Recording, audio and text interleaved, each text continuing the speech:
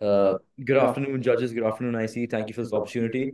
I'm Ahaan. Me, along with my peers, Erik and Ryan from Dartmouth, would like to pitch the stock Danaher. After conducting a DCF analysis, we found that the upside was 29.5%, and therefore we have a strong buy position. To contextualize, Danaher is a leading global life sciences and diagnostics innovator committed to accelerating the power of science and technology. Um, And essentially, we have three main thesis points. The first one being that Danaher has driven consistent shareholder value creation thanks to its acquisition-driven compounding. This is complemented by the efficacy of DBS, which is its Danaher business system predicated upon the Japanese principles of Kaizen. And lastly, the really robust scientific innovation and strategic partnerships. Ultimately, this has been further propelled by its IP generation, which is definitely one of its key moats. And the company has consistently reinvented itself through DBS, which enables it to acquire and integrate acquisitions and therefore improve the performance of key targets. And I'll talk about this later on as well. But over the last decade, their recurring revenues have skyrocketed as well, therefore making it a very stable and profitable stock to buy. Moving on to the business overview, Danaher's business overview strategy is really based on the Kaizen principles, which is based on cutting costs, improving efficiency, and continuous improvement. They operate in three main business segments, with their fourth being environmental solutions, which was recently spun off into a separate company called Veralto in the beginning of Q4. Their three main business segments are biotechnology, life sciences, and diagnostics. And as a whole, they own and operate around 38 various firms. As we can see with the geographic distribution, they're attempting at diversifying in high growth and developing markets. There are four main macro and industry trends that we think will benefit Danaher in the years coming. The first is the decentralization of healthcare. So basically, hospitals and research labs are diversifying where they're getting their instruments and products from. They're really, really trying to look for cheaper prices. And we think Danaher can really capitalize on this because they offer very innovative products at cheap prices. Second is general healthcare trends. They have a lot of their market, almost 50% in developing and high growth markets. And we think that this is going to drive revenue growth in the coming years. The third is just the general growth in the genomics and the biological R&D market. This is going to be the future of healthcare. Danaher is investing very heavily into it. And we see, a compound annual growth rate of 50% in the past years, and it's going to continue to grow in the future. And finally, they're really focusing on automation, which allows them to reduce costs, really focus on those Kaizen business principles, and achieve a high growth rate in things like AI augmented imaging and flow cytosis. Thank you, Ryan. I'll now talk about some of the sell side sentiment and kind of contextualize why we believe that concerns about the company are unwarranted, at least in the future. Uh, we've seen sell side analysis from JP Morgan, Raymond James, and UBS, each of whom have expressed significant concern about China's detrimental bioprocessing decline this year. For example, JP Morgan spoke about how life sciences in particular underperformed expectations. JP Morgan's IB department has a 33% underweight position. And this has further been compounded by the fact that PE consensus estimates have declined by nearly a quarter of their value for the first quarter of 2024 expected. That being said, we've conducted firstly a quantitative analysis, which finds that the company has consistently remained high quality over not just right now, but over the past 5 years. We see that they're like, for example, right now, within the top 4% of companies by quality and are extremely low volatility as well. As Ryan will talk about later, their ESG quotient is pretty strong as well, making it another very valuable investment. Furthermore, we've looked at some key ratios which prove that the company has done well and kind of justifies our contrarian view against what analysts believe is the Chinese bioprocessing decline. Ultimately, we believe that the China risk is overblown, and the company looks to improve its metrics in all vectors and therefore is justified investment. I'll now speak about our first main thesis point, which is that Danaher's acquisition-driven compounding has propelled growth and will continue to do so in the years and months to come. Historically, the company, it was founded in 1984. It's 40 years old, and it has completely emphasized high margin acquisitions. We see this historically from acquisitions of companies ranging from Leica Biosystems to Abcam and Aldevron. And these companies each tend to have high gross margins, low SG&A costs, and high asset intensity. Total shareholder revenue has been completely optimized by Danaher's commitment to buying companies with higher margins. This makes it easier for the Danaher business system to weed out costs and inefficiencies that are redundant.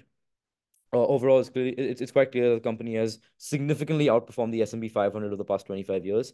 And it's quite clear the company is astute in purchasing other firms which are criminally undervalued in the markets.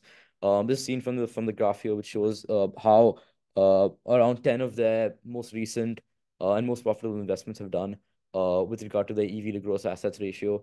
For companies like Abcam and Leica, they've nearly doubled or tripled the EV to gross assets ratio. And we see that the gross business return as a whole has been over 10% for a lot of these companies. And therefore, we believe that the aggressive M&A of Danaher has enabled it to enter a range of diverse industries. Furthermore, a recent research report in conjunction with JP Morgan showed that Danaher is exiting 2023 with significantly higher M&A capacity than before. In 2020, just post-COVID and the acquisition of Cytiva Biosystems, the net debt to EBITDA was 2.5x. That's reduced to less than 2x today, which means that M&A potential is much more. So the second thesis is, just in general, their DBS system and how that, allows them to really, really innovate and to really lean down to, focus on margin and profitability. So the first is a decentralized operational structure. They basically acquire companies that have high margin. They really, really try to, increase that even more, really lean it down, reduce, manufacturing costs, reduce, as you can see in the graph on the right, like general administrative costs, increase margins even further, and they reinvest that money into R&D and marketing to get their product out there to innovate even more. And they basically allow their sub companies to sort of do their own thing, really to innovate with agility and small scale to create the best products for the consumers, right? We think that this is good for all stakeholders and all parties, right? For shareholders, you're getting higher margins, more profitability, more in return on capital invested. For the workers there, you're getting higher retention rates, you're getting higher pay, you're getting a lot of satisfaction. For the customers, you're really getting the best product with very efficient delivery and fast delivery. And for the environment, it's also good. They have great environmental and ESG goals. They aim to reduce emissions in total by 50% over the next 10 years, which is absolutely amazing. Thanks, Ryan. Our final thesis goes to Danaher's R&D, which is driven by some strategic partnerships. First off, they partnered and helped found the IGI, which is the Innovative Genomics Institute. This is led by some Nobel laureates at UC Berkeley and has propelled CRISPR-based gene editing cures. As we talked about earlier, genomics is a huge industry with an estimated CAGR of around 50%. Furthermore, they've helped partner with some leading companies in AI imaging, which helps lead to earlier diagnosis and treatments. They also have some substantial funding in R&D and have achieved economies of scale, which is consistent with their Kaizen principles, leading to control of both upstream and downstream of their supply chain. Furthermore, Danaher is really focused on trying to reduce the time to develop the drugs so that they can be the first ones to market, which corresponds to improved market share and overall revenues as a whole. So let's look at some of their, M&A activity over the years, right? They really, really are good at, acquiring companies and then increasing margins and, increasing production and increasing profitability overall. They've done this consistently with companies like Cytiva and PAL. They've also been able to spin off companies, such as Veralto, which represented their, their environmental division, and they're able to raise a lot of money for those businesses because they have very, very high profitability and margins as well. So over the past few years, in 2020 we saw an extreme growth in M&A volume and activity, and the reason for this was because of the opportunities that the COVID pandemic showed with where they acquired a lot of very undervalued healthcare companies, and they really converted that into things like nucleic testing and things like that, and to be really, really profitable. This activity has gone down in 2022, likely because of the economy, but we're seeing this pick up back again as the global economy recovers from COVID. Now I'm going to talk about the historical stock chart analysis. As we can see, some of their major growths come with FTC approvals of some mergers, as well as some FDA approvals of some of their products. Some of the downturns tend to correspond with some bioprocessing issues in China, which has been a concern as of late, but has affected the industry as a whole. So not specifically to Danaher. Moving on to the discounted cash flow analysis, the Danaher has a terminal multiple of 19.4. We got this from NYU Stern. And I'm going to briefly touch about the bear and bull cases that we projected. The bear case is really going back to the geopolitical issues, specifically in the Chinese bioprocessing sector, which has seen some turmoil as of late. On the other hand, the bull case is going to be spurred by profitable M&A activity coupled with some favorable macro conditions. As a whole, we have a base case of 29.5%, and you can see the fluctuations with either a bear or a bull case. So let's look at Danaher compared to some of its competitors.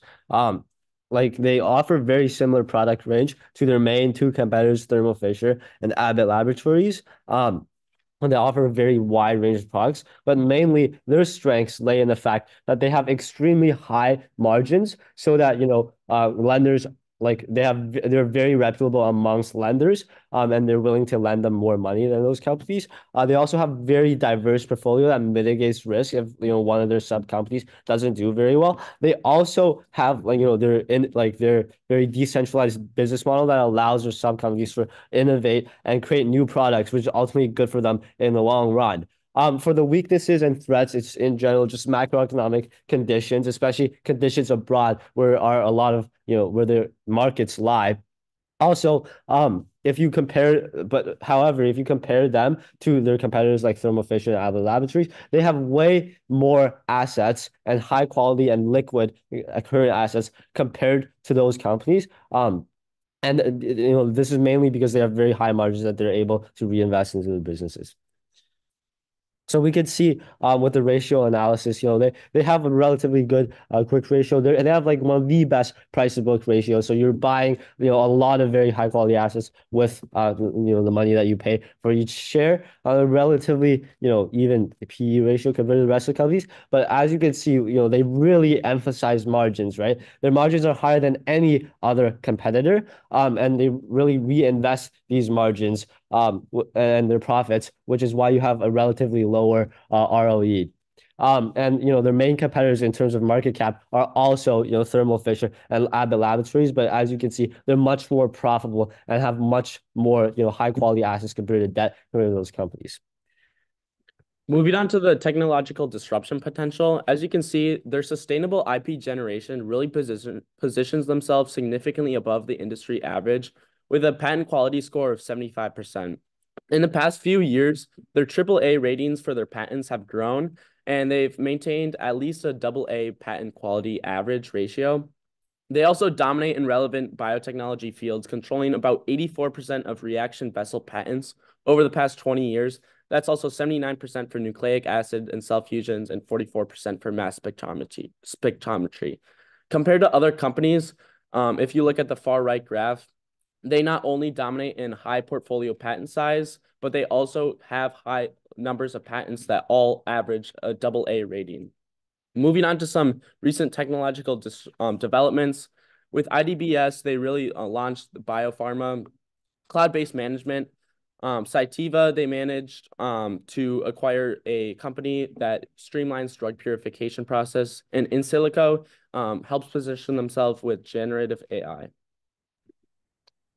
All right, thank you. Now, finally, we'd like to look at the risks and mitigants of the company, as well as why the future outlook is quite promising. We spoke about before how the reliance on bioprocessing in the biotech segment has left Danaher vulnerable to macroeconomic trends.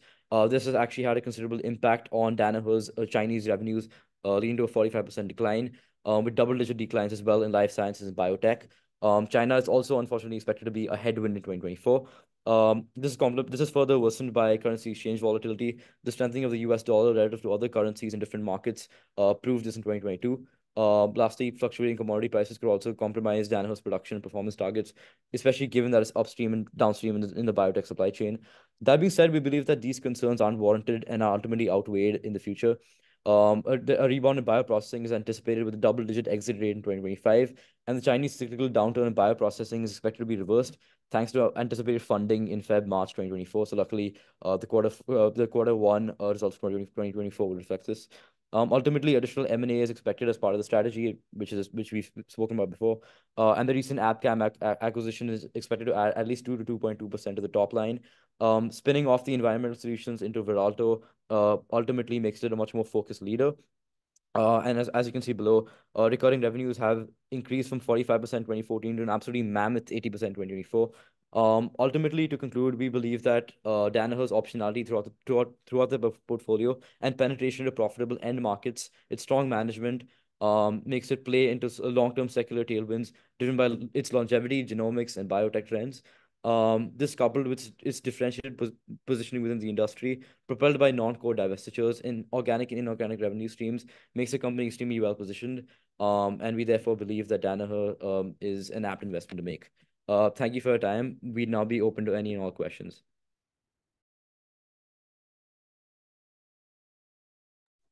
Thanks, guys. I'm happy to lead us off. I guess just the first question is, I think back to slide 7, you have basically momentum trends. It looks like, I think 3 or 4 periods, you have basically negative momentum. Like you had, I actually don't know exactly. I know you had 3, 5, and then probably 1 year. But basically, the question comes down to why would you buy Danaher right now?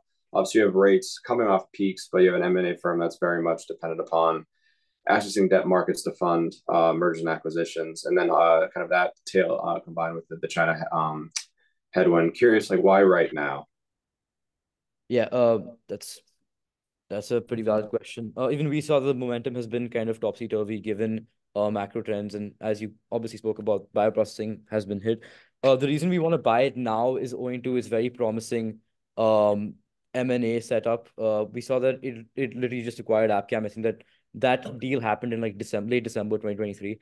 And that is expected to add value to the top line. Additionally, we've seen that the stock has been consistent ultimately, even though it's gone through like momentum shifts, especially after COVID and bioprocessing. And overall, we just believe that the M&A growth and M&A potential of the company is quite large. I spoke about also how the M&A capacity has increased thanks to a reduced debt to EBITDA ratio as well. So ultimately, right now, we believe that there's no reason to really be concerned. And analysis also reveals that the macro trends will reverse. We saw that a double-digit exit rate is actually expected for bioprocessing in 2025. And there's expected to be more funding into bioprocessing by China this year as well. So we're kind of hopeful and believe that these concerns aren't exactly warranted for the future. Also, in specific regards to China, they basically, like in 2022 and the beginning of 2023, started buying less bioprocessing equipment because they had to use a lot for the COVID pandemic.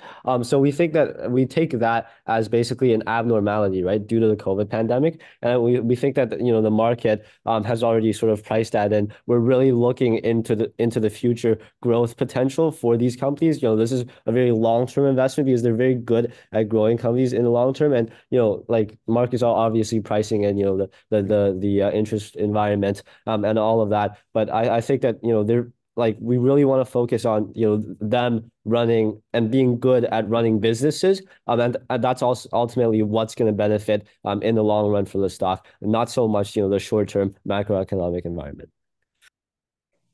Sure, fair enough. I do think it's realistic that you could have basically the added cost of debt still be outweighed by their ability to kind of cut down costs that the firms are acquiring. Do you know what portion of kind of these acquisitions they're doing is typically funded by public debt? Is that a figure you guys have, just to have an estimation of kind of what the comparable cost would be now for an acquisition versus prior years? Just given that's kind of their business model, I was wondering if you have a general idea of how that might look typically. I don't think we have the statistic for that particular metric, but I think a lot of they've kind of reduced their reliance on debt for any M&A activity. We saw that because I think the debt to EBITDA ratio has gone from 2.5x to just 2x, which has gone down.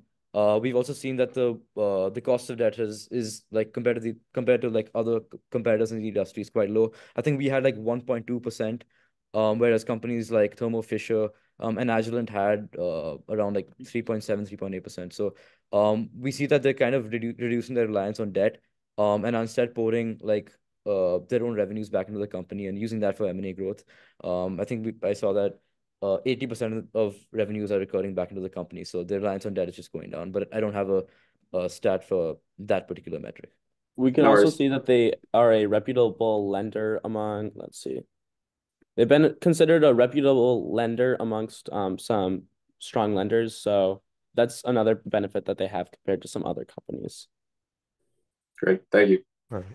Juice, do you have anything to jump in with? All right, so I guess first, like a dumb question. When you're talking about the bioprocessing, so that's because they're selling like reactors into China. Like is that a supply issue or a revenue issue? It's oh sorry. It's basically China was in a period of COVID. So bioprocessing means anything regarding like testing, like companies that they own, such as Abcam, Aldebaran, that offer like let's say nucleic tests and all of those like sort of processes. They were selling a lot to China, partly because of the COVID pandemic. China was really pouring money into hospitals because of the amount of people, like while the West came out of COVID, let's say in 2021, China only opened up in the beginning of 2023. And they really had to buy a lot of that. And also, the government also injected a lot of stimulus just in general for all, like health and research. And they spent the money on equipment from Danaher. But as the economy is doing like really bad now in China, and like there's just mass unemployment, companies are not really willing to invest anymore in new equipment, and they're using their old one, which is why we're seeing this decline in revenue. But we think that in the long term, as China comes out of this, macroeconomic sort of slump, they're going, these revenues are going to come back and grow even stronger because of, how Danaher has great market penetration in foreign markets, better than companies like Abbott Laboratories and Illumina. And they're able to ultimately profit on this in the long term, I think. So like what's their like US Also, revenues that's versus... pretty valid. I also think that like it's important to realize that when you look at Danaher in China, it's a pretty like recent pretty recent geographical diversification, right? I think the revenues currently there only make up like 12%, 13%, which has become like quite substantial, but it wasn't like that before. So it's also important to realize that Danaher is still entering China, still diversifying in there. Recently, I think they like established facilities in different provinces, and it's actually become a pretty big employer in China. So even though this is, I guess, a headwind for now, I honestly see it as a tailwind in the future because we see that bioprocessing is going to like reverse and funding is going to go up. And ultimately, I feel like the Chinese concern is honestly overblown. In 2024, I feel like arguing that China is going to be a big issue is kind of justified, but in the years forward, I don't see it being a major issue. Okay. Well, I said we don't have too much time. Let me throw out like two last questions. Like one thing you noted is like that they have like a higher operating margin than the competitors, but they have a lower return on equity. Can you like talk through that? Are they more capital intensive than their competitors, or what's driving that? And then is there anything that's like a really huge story that could be like their iPhone, like in the sort of AI genomics, yada yada yada? What's like the product that's really going to like blow up and take this company to the next level? Yeah, so I think I'll address the first part of your question. So we see that so basically, their operating margins are kind of a direct product of their acquisitions. We see that they target companies primarily with higher operating margins, and lower SG&A costs. Now, why that doesn't translate back into ROE necessarily is because Danaher is definitely one of the biggest companies out there, right? It's if you look at the competitors, they all have way smaller market caps. Their industries aren't that geographically diversified. And therefore their return on equity isn't that high. Another reason for that is they keep investing back into the company. They invest like 80% of their revenues back in. And because of that, the return on equity it doesn't really reflect. You want to take the second part, Brian? Yeah. Sorry. In regards to the second question, they do have like a lot of very very innovative products that are sort of like, if you would say like the iPhone. For example, under the company Citava, for example, they produce very very advanced like systems for protein purification I read about called ACTA, and that's going to be used for all sorts of genomics testing and the just diagnostics in the future. And even in the past years, they were one of the first players in the nucleic testing industry. When you went to get your nucleic acid test, when you got tested for COVID, it was probably them who provided the testing equipment for all of that. And they have a lot of investment in future sort of future diagnostics and with a focus on genomics as well, with Abcam being focused on cell tissue imaging tools, cellular and biochemical assays, and they have great diagnostics and tools for proteins and processing proteins. And we think that this is what really gives them the advantage in this genomics field, because they're really able to diagnose things faster than anyone else and cheaper than anyone else. And I think that this is how they're going to target that future market in genomics, which is very innovative. I'd like to just point out that one of sorry, the main things that we think is really valuable for this company is that in 2020, they really seized on the market. As we can see, their M&A like skyrocketed, right? So they really took advantage of some other firms that were struggling during 2020 and were able to acquire them. And I think that's something that we're really going to be seeing long-term investments, because M&A, it's kind of a long-term recurring like revenues that we're going to be seeing. So it might not be as instantaneous as like within a year, but I think the amount of mergers and acquisitions that they conducted during COVID is really going to be a strong player in the long-term future. All right. Thanks, guys. We have to move on to the next group, but great job. Perfect.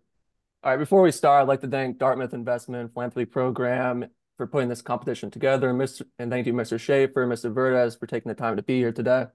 We're going to be pitching Vaxcyte, ticker PCVX, with a price target of 76.95 cents by Q2 2026, a 26.8% upside.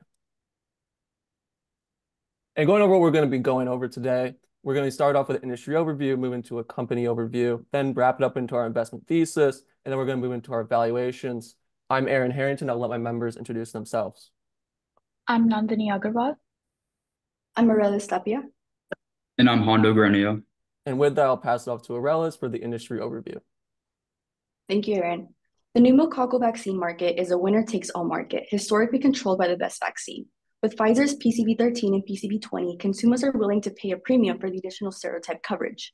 This market is poised to grow from $7 billion to an estimated $13 billion due to strong growth in the adult market.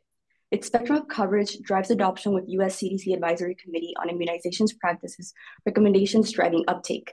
These vaccines are premium price, which will deliver high attractive profit margins. There's also a double revenue stream with Pfizer's Prevnar family generating over $100 billion in revenue. The adult segment makes up 1/3 of the total market and consists of adults over 65 years of age who receive one dose costing an average of $175. The infant segment makes up the other 2/3 of the total market. This segment consists of children younger than 5 years who will receive 4 doses at 2, 4, 6, and 12 months, with each dose averaging $500. In the US alone, there are an estimated 900,000 pneumococcal pneumonia cases per year, resulting in 150,000 hospitalizations. Pneumococcal diseases are also one of the leading causes of death globally in children under the age of 5 years. Even with current vaccinations, an infected patient over the age of 65 has a 15% chance of fatality. In addition, current vaccines are becoming increasingly ineffective. Non-vaccine variants are increasing in prevalence, resulting in a need for broader spectrum vaccines like VAX-24 and VAX-31. As of 2020, there have been 100 documented serotypes, most of which cause serious diseases like pneumococcal pneumonia with an incubation period, bacteremia with a 12% fatality rate, and meningitis with a 14% fatality rate. Vaxcyte's competitors include Pfizer, Merck, and GSK. Pfizer's 2023 PCV revenue was approximately $6.3 billion. Its top offering is Prevnar 20, only covering 20 serotypes and offering 47.5% coverage within infants and adults. Merck's revenue was $602 million. Their top offering V116 covers 21 variants and provides 60.2% of coverage only within the adult segment. Lastly, GSK's PCV revenue was $305 million. Its top offering, AFX 3772, covers 24 serotypes with 69% of coverage within the adult segment. Based on the graph, Vaxcyte outperforms its competitors with VAX-24 and VAX-31, providing more coverage within the infant and adult segment. Clinical trials start with a preclinical phase aimed at evaluating the drug's safety and potential side effects before starting human trials. Its duration may last between 2 to 5 years, as a 10% risk mitigation and a phase cost of $500K. Phase 1 focuses on initial safety dosage assessments in health volunteers. This phase may last between 6 to 12 months, as a mitigated risk of 20% and cost of $1.1 million. Phase 2 evaluates the drug's effectiveness in a small group of patients with the disease and may last between 1 to 2 years. It has a 30% mitigated risk and a phase cost of $4.6 million. Phase 3 confirms the drug's effectiveness and safety at a larger scale and lasts between 2 to 4 years. It has a mitigated risk of 67% and a cost of $13.5 million. The last stage is FDA approval, which is a submission of a new drug application that is reviewed for safety and efficacy by the FDA. This may last between 6 to 12 months, has a mitigated risk of 81% and cost of $1.5 million. And now passing it on to Nandini with company overview. In a rapidly evolving healthcare landscape, Vaxcyte stands out as a key player with a compelling investment story. Let's take a closer look at this industry leader and why it's worth your attention. Starting with management, Mr. James Vassell has served as Chief Operating Officer of Vaxcyte since 2019 and its Executive Vice President since March 2022. He has extensive experience in developing and commercializing vaccines, having spent the past 3 decades of increasing responsibility in the vaccine divisions of Merck, Novartis, and Pfizer.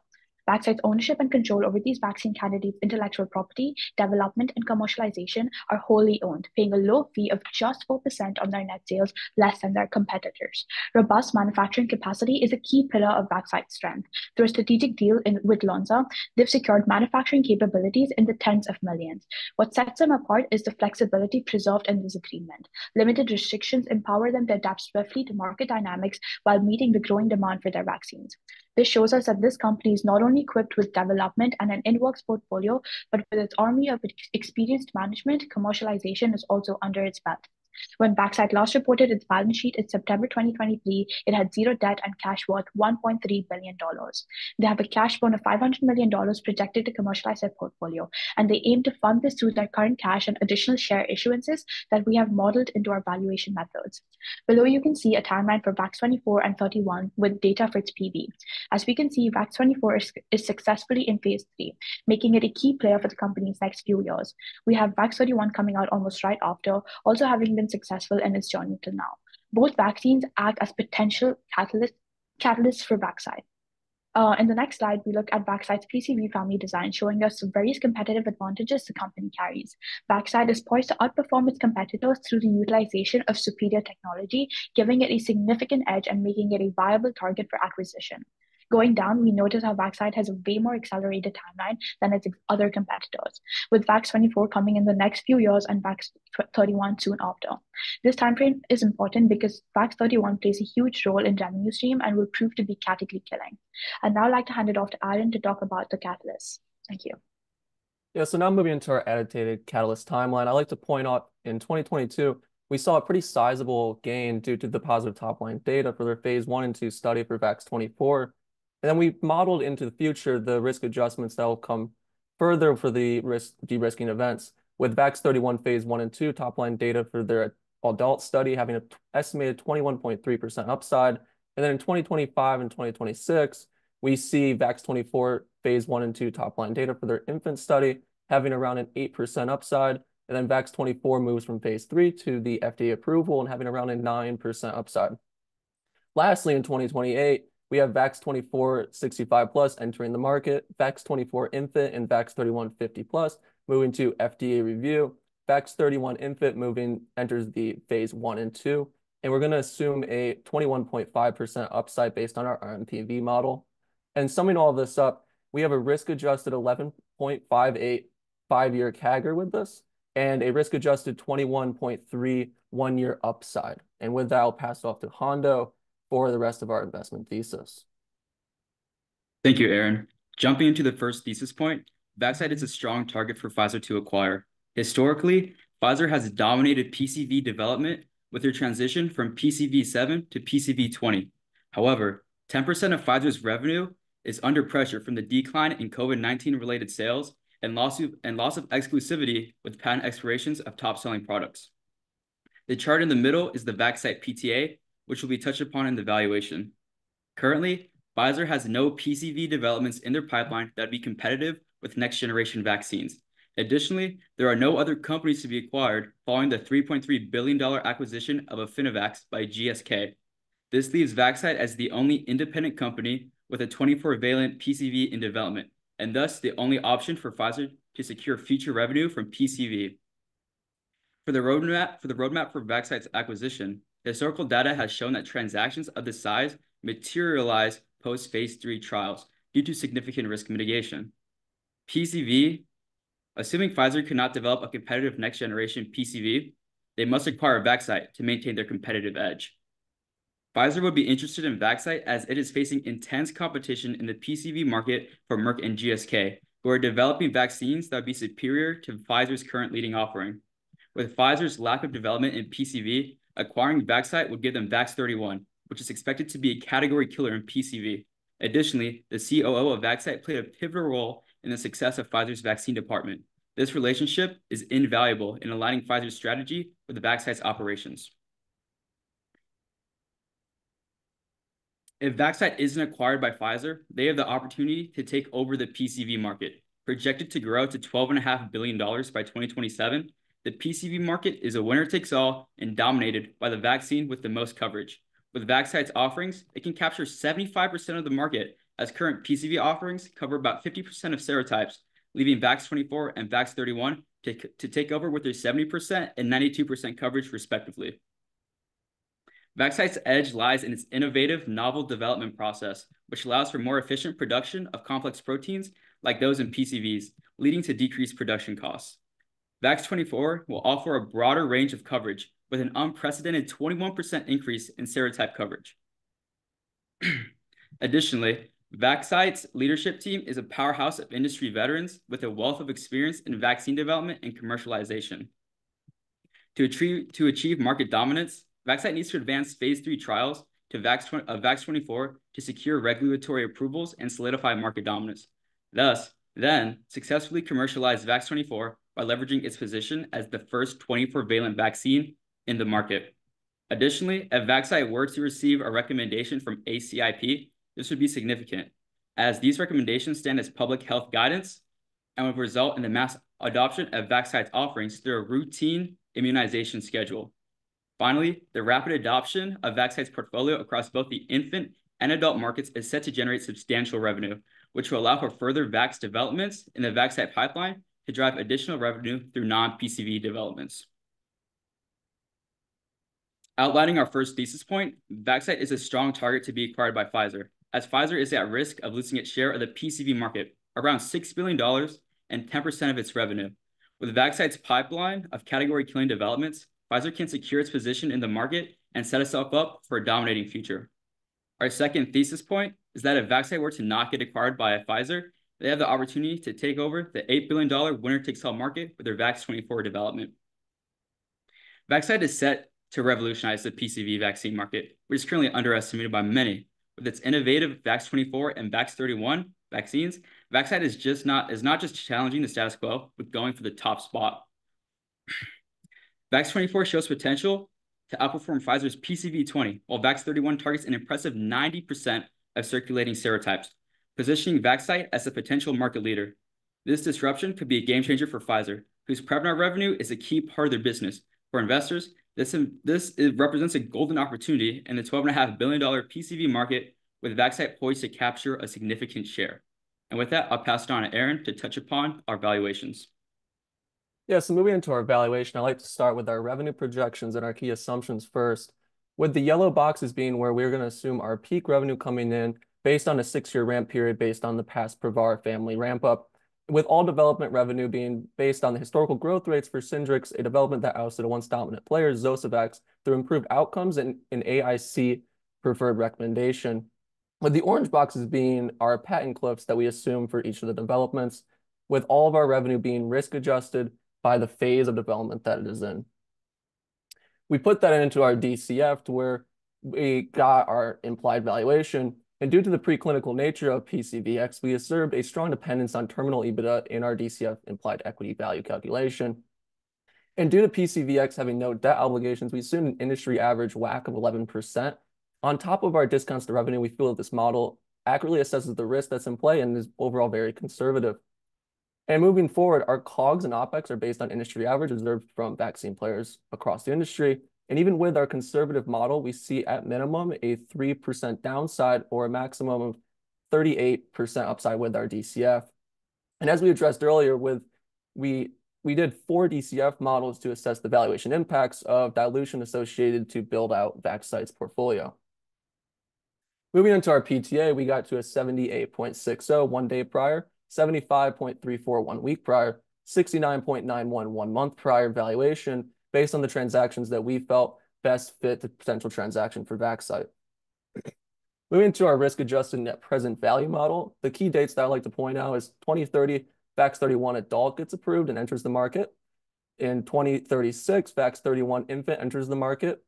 In 2029, VAX-24 adult enters the market. And in 2031, VAX-24 infant enters the market. And I like to point out on the chart on the bottom, we see a peak in RMPV value happening in 2031 due to all their developments being de-risked at this point and a sizable ramp-up period until then.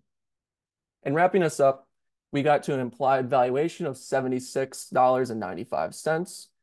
And even with a sizable dilution with our DCF, we hit our implied share price, and we also see the potential for more gain if the dilution event does not hit the worst case scenario. And I'd also like to add all of our RMPV models are based on the worst case scenario of 150 million shares outstanding coming to the market. And with that, we are open for questions. Thank you.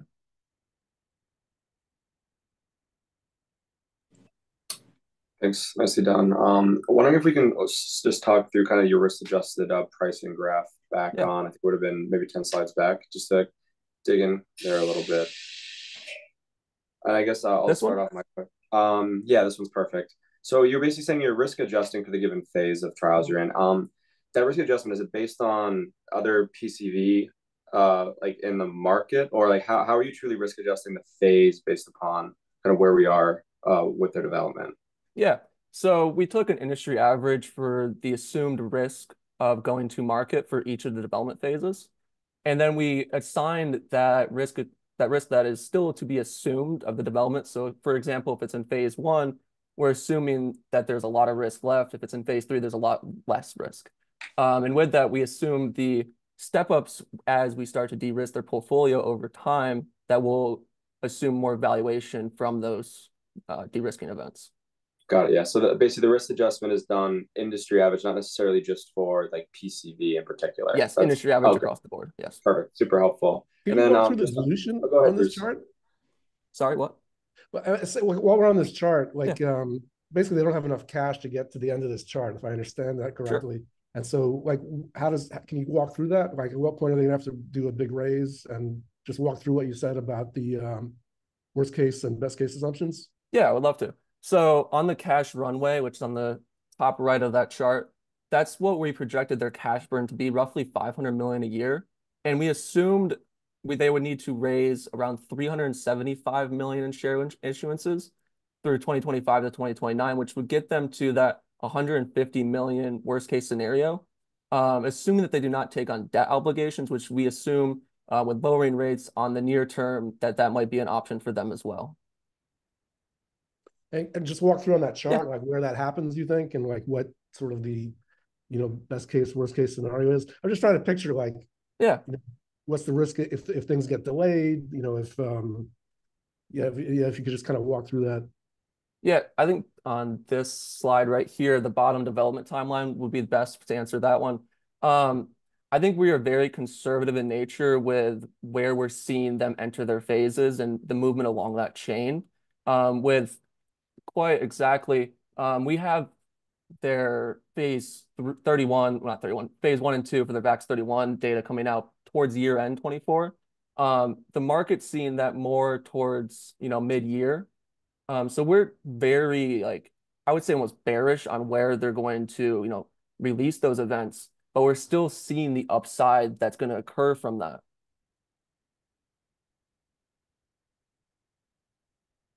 Very, very cool. Thanks. So basically the story here is like there's vaccines out there that cover 50% of the types of things. This is Yes. something that everybody gets like when they're kids, and this will take it from 50 to 75% of coverage. That's what you're saying?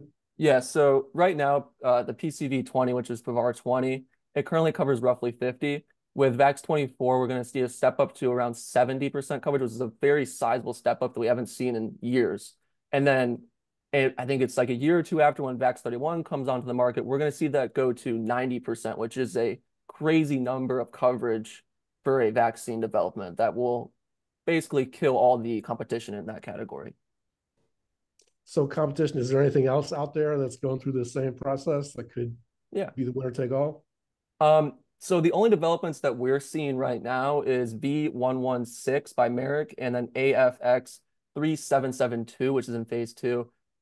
These developments cover roughly around 24 of the serotypes, which is going to be in that 70% range, which even if those come out, I think we can assume, and I did model this into our valuation, that there's going to be a split of 50% with Vaxcyte and GSK. And then with VAX31 comes onto the market, there's going to be a more sizable 75% market share dominance by that development that we see with Pivar 20 currently on the market. Alice, do you want to jump in? This graph might help show like how sizable the winner take all market is with that. No, yeah, just one more question for me because I know we're probably have 2 minutes left or so. I know you basically did, like I said, we got through the risk adjusted graph already. It doesn't look like you've calculated any component of that for a potential acquisition. And so I'm just to estimate it, what does a typical acquisition premium look like? And are you assuming that basically none of those 3 major companies that are developing a vaccine currently would look to acquire PCVX until they basically see some issues with efficacy or development of their own product? Yeah, so we used our PTA to kind of get like the present transaction of where we may see that transaction be at. I think we're seeing around that 75 range. And then to answer your other question, I think when we look at the other competitors in the market on this graph, the only one without a development to even, compete with Vaxcyte's worst offering, the 24 offering, which is still a amazing offering on the market, is Pfizer. They do not have anything in development that will come to the market in the next 20 years to where their $6 billion, which is 10% of their total revenue, is at serious risk. And Merck and GSK have their own developments that they feel confident in to be competitive. But of course, we see Pfizer having, a lot more issue on that regard. Got it. So sorry, I did miss the estimation of acquisition price. So it basically is on top of what you're. I mean I missed it when you guys went through it the first time. So basically you have your acquisition price almost on top of what your estimate would be for 2020 or 2031, assuming everything goes as expected. Is that kind of how you view this currently? So 76 versus 75. So right now, this is based on the current share price that we got. So this 1 day prior was for January 13 when we submitted the pitch. So we based it off of their 1 day prior premium since they have no true valuation multiples to go off of, which we assume the 78 number, and roughly a range in between there is what we see happening. Okay. Yeah. Great. Thanks, guys. Appreciate it. Of course. Thank you. Yep. I think we'll be moving on, but that was great, guys. Thank you guys for coming.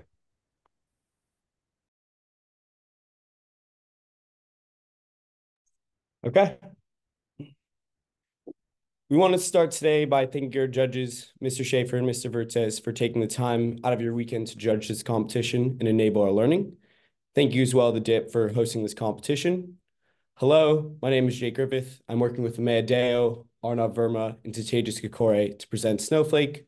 We've worked very hard on researching this investment and are excited to present the opportunity to buy Snowflake today at an undervalued position with a meaningful opportunity for upside growth. Our valuation projects a 22.1% upside.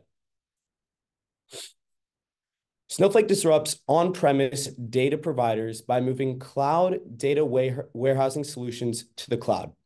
At Snowflake's inception, it was the first to move data warehousing to the cloud, giving the company a large first mover advantage. Snowflake also has multiple unique selling points that position the company to be the industry leader in cloud data warehousing solutions.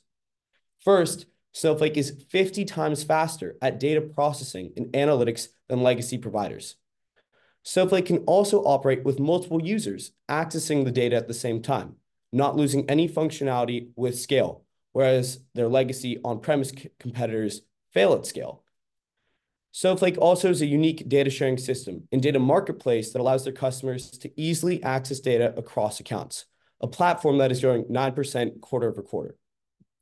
Finally, Snowflake operates on a consumption-based pricing model, which means that consumers only pay for what they consume, illustrated on the graph on the right.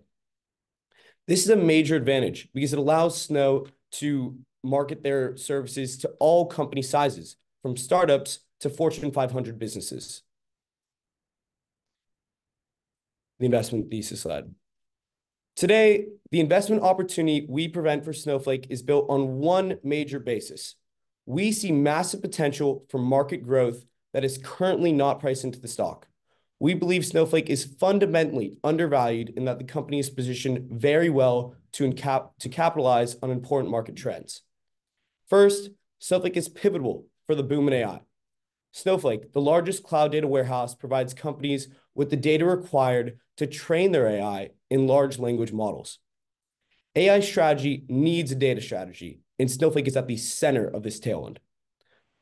Another major tailwind for Snowflake is the continued adoption of the cloud. As you will later see, Snowflake's revenue is a derivative of cloud growth. The cloud market has increased by over $100 billion in the past 10 years, positioning the company to capitalize on growing cloud data needs. Snowflake also has a massive opportunity to expand its total addressable market by unlocking $130 billion of TAM through the OLTP market. Snowflake currently primarily competes in the online analytical processing market, but the company is beginning to make forays into the transaction processing market. In the transaction processing market, specific use case, high performance, immediate data analytics are used to guide decisions. This is exactly where Snowflake provides value with their 50 times faster data processing than legacy processors. Finally, Snowflake has a remarkable leadership team that is led by CEO Frank Slootman, who has a proven track record. He took ServiceNow from 100 million in revenue through IPO to 1.4 billion in revenue.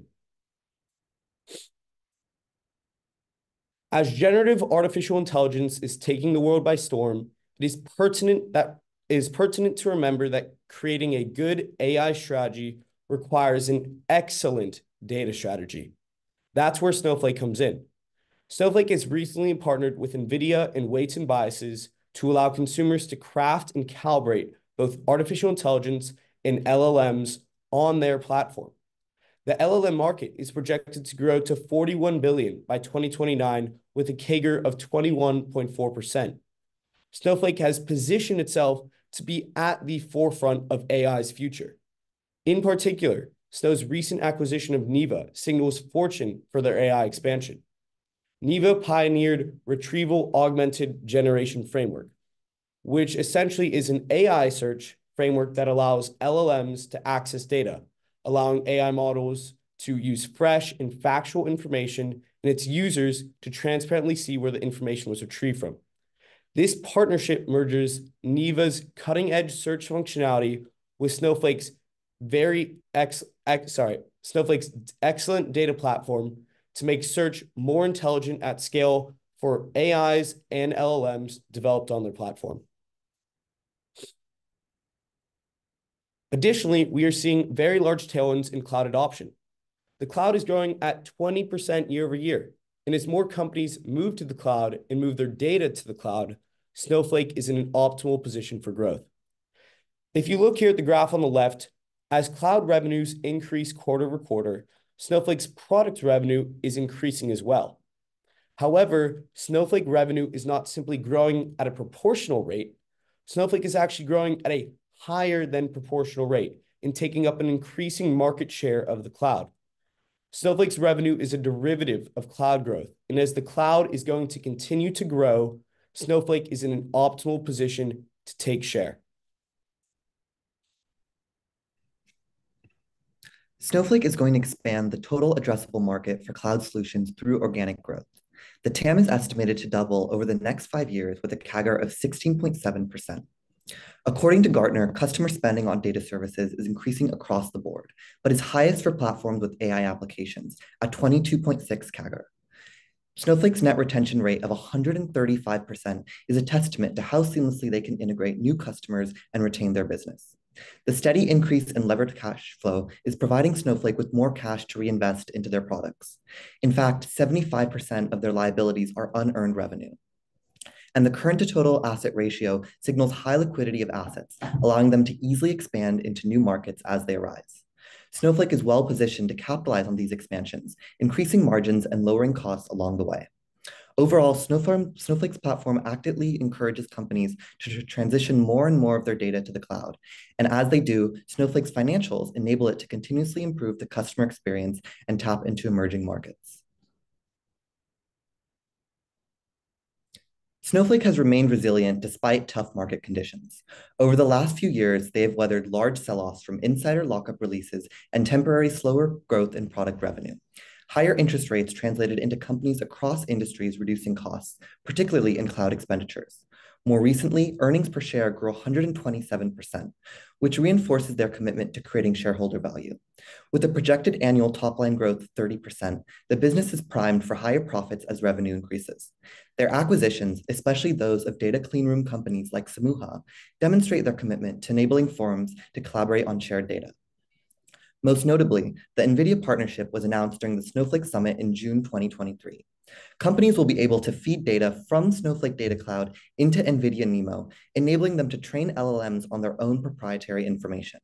This will ultimately protect customers against hallucinations, a widespread issue seen in other early adopters too quick to implement AI solutions.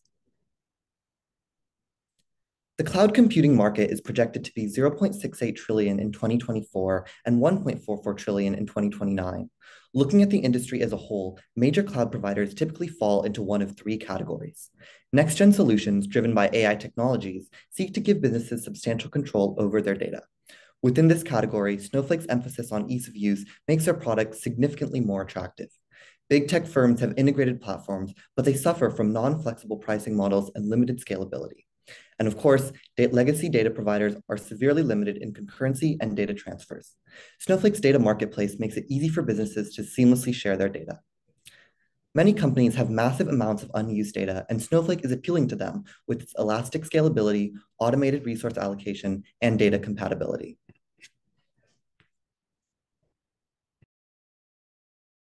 So we've heard a little bit about what Snowflake does and what their competitors do, but what sets them apart? Well, first, their sticky data sharing. Snowflake pioneered an innovative system titled Secure Data Sharing that enables data producers to safely and securely share data with consumers. The main selling point is that no actual data is copied or transferred, so it's entirely secure. All sharing uses Snowflake's service layers and metadata stores, making it instantaneously accessible and secure among Snowflake customers.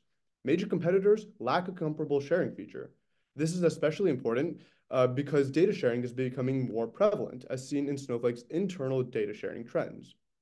Trends will only be exacerbated by the high demand of data used by LLM trainings. And since Snowflake has both a superior data sharing platform and a first mover advantage in the space, a flywheel effect is created where clients wishing to access data managed by Snowflake will also be persuaded into doing business with Snowflake.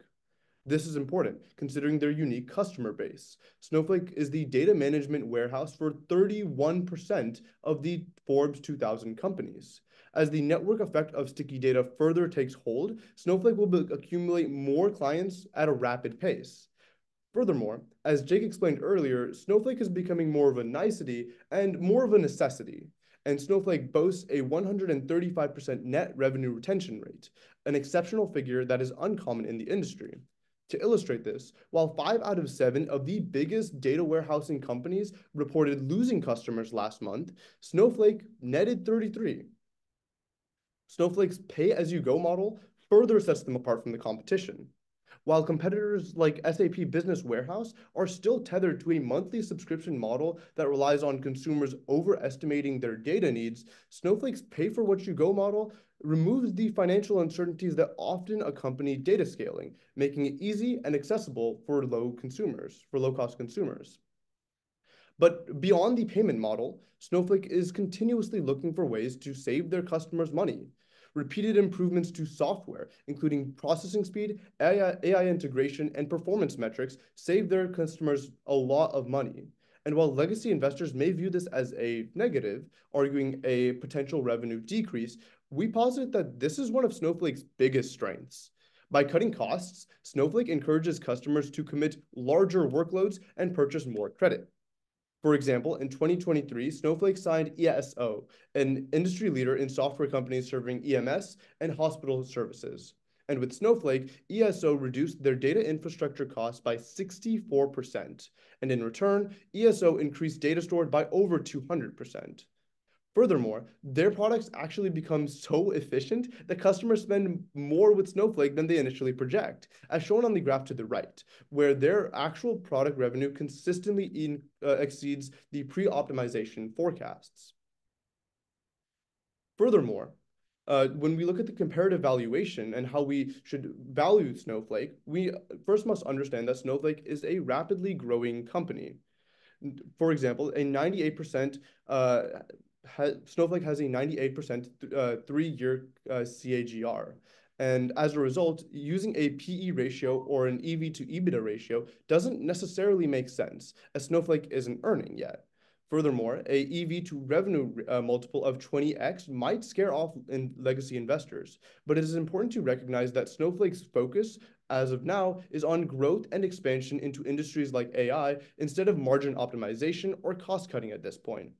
Instead, we opted to look at the EV to revenue growth rate in order to factor in the fast-growing nature of the company. And when we do so, we see that the EV to revenue to growth rate is at a 0.6 multiple, a 75% discount to other large cap software peers.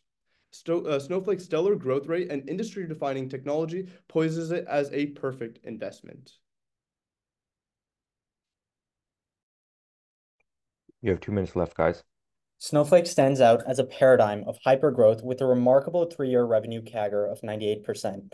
A strategic allocation of around 40% of its revenue towards R&D underlines Snowflake's commitment to innovation, especially in growing fields. And we believe that this is a calculated move to penetrate new markets and solidify its foothold. Concurrently, we're witnessing a significant reduction in SG&A and operational expenses, a testament to Snowflake's evolving efficiency. The company's impressive net retention rate of 135% underscores its market traction and customer satisfaction. And as Snowflake continues to expand and optimize, we anticipate a trajectory towards heightened profitability, propelled by a robust year-over-year revenue growth and cost efficiencies. Turning over to our DCF analysis, we've adopted conservative estimates to ground our valuation. Yet, given Snowflake's high growth nature and its strategic marketing positioning, there's a very real capacity for outperformance. A notable aspect of our DCF is the trend in net working capital, which becomes negative over time. This is largely due to an increase in unearned revenue, as seen in the chart in the middle, reflecting the company's growing base of long-term contracts. As unearned revenue continues to push current liabilities higher and generate healthy free cash flow, and current assets grow at a steady rate, the net working capital will eventually turn negative. Finally, we conclude with the risk analysis. First and foremost, many investors may argue Snowflake's valuation appears steep. However, when we pivot from traditional PE metrics to EV revenue growth multiples, Snowflake presents a compelling value proposition, trading at a discount relative to its peers. Second, macroeconomic trends pose another challenge. Slowed spending and budget constrictions may lead companies to take advantage of Snowflake's consumption-based pricing model. However, despite these trends, Snowflake has faced no sizable backlash.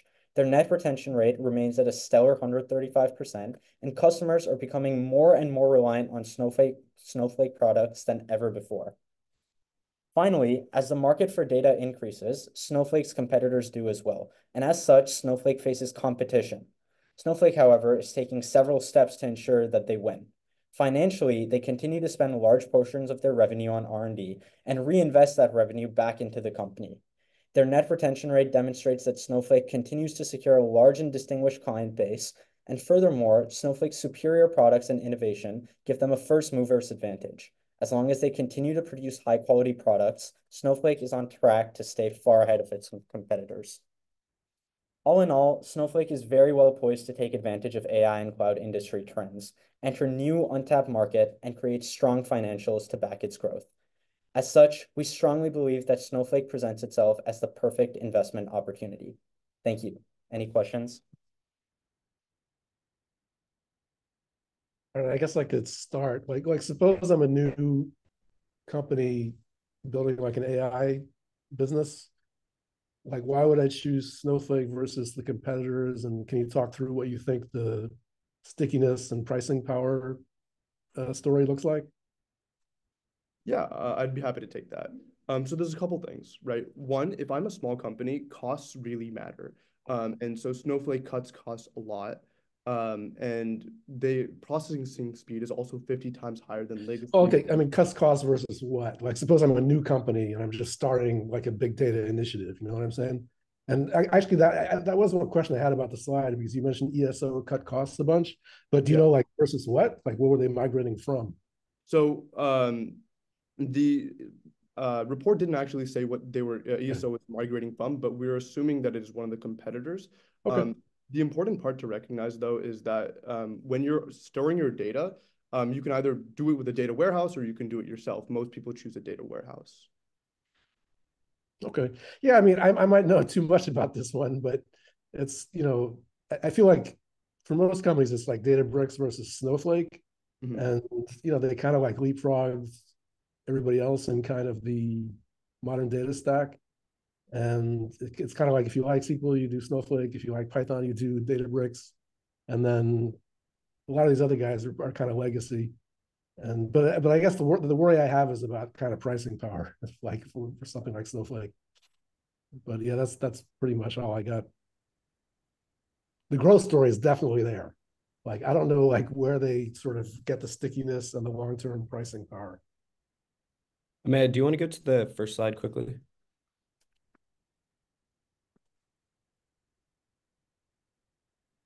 Here, if you look at the cost structure versus the legacy, as you were saying, the legacy providers, these massive buildings, very clunky equipment, and just 50 times slower compared to Snowflake.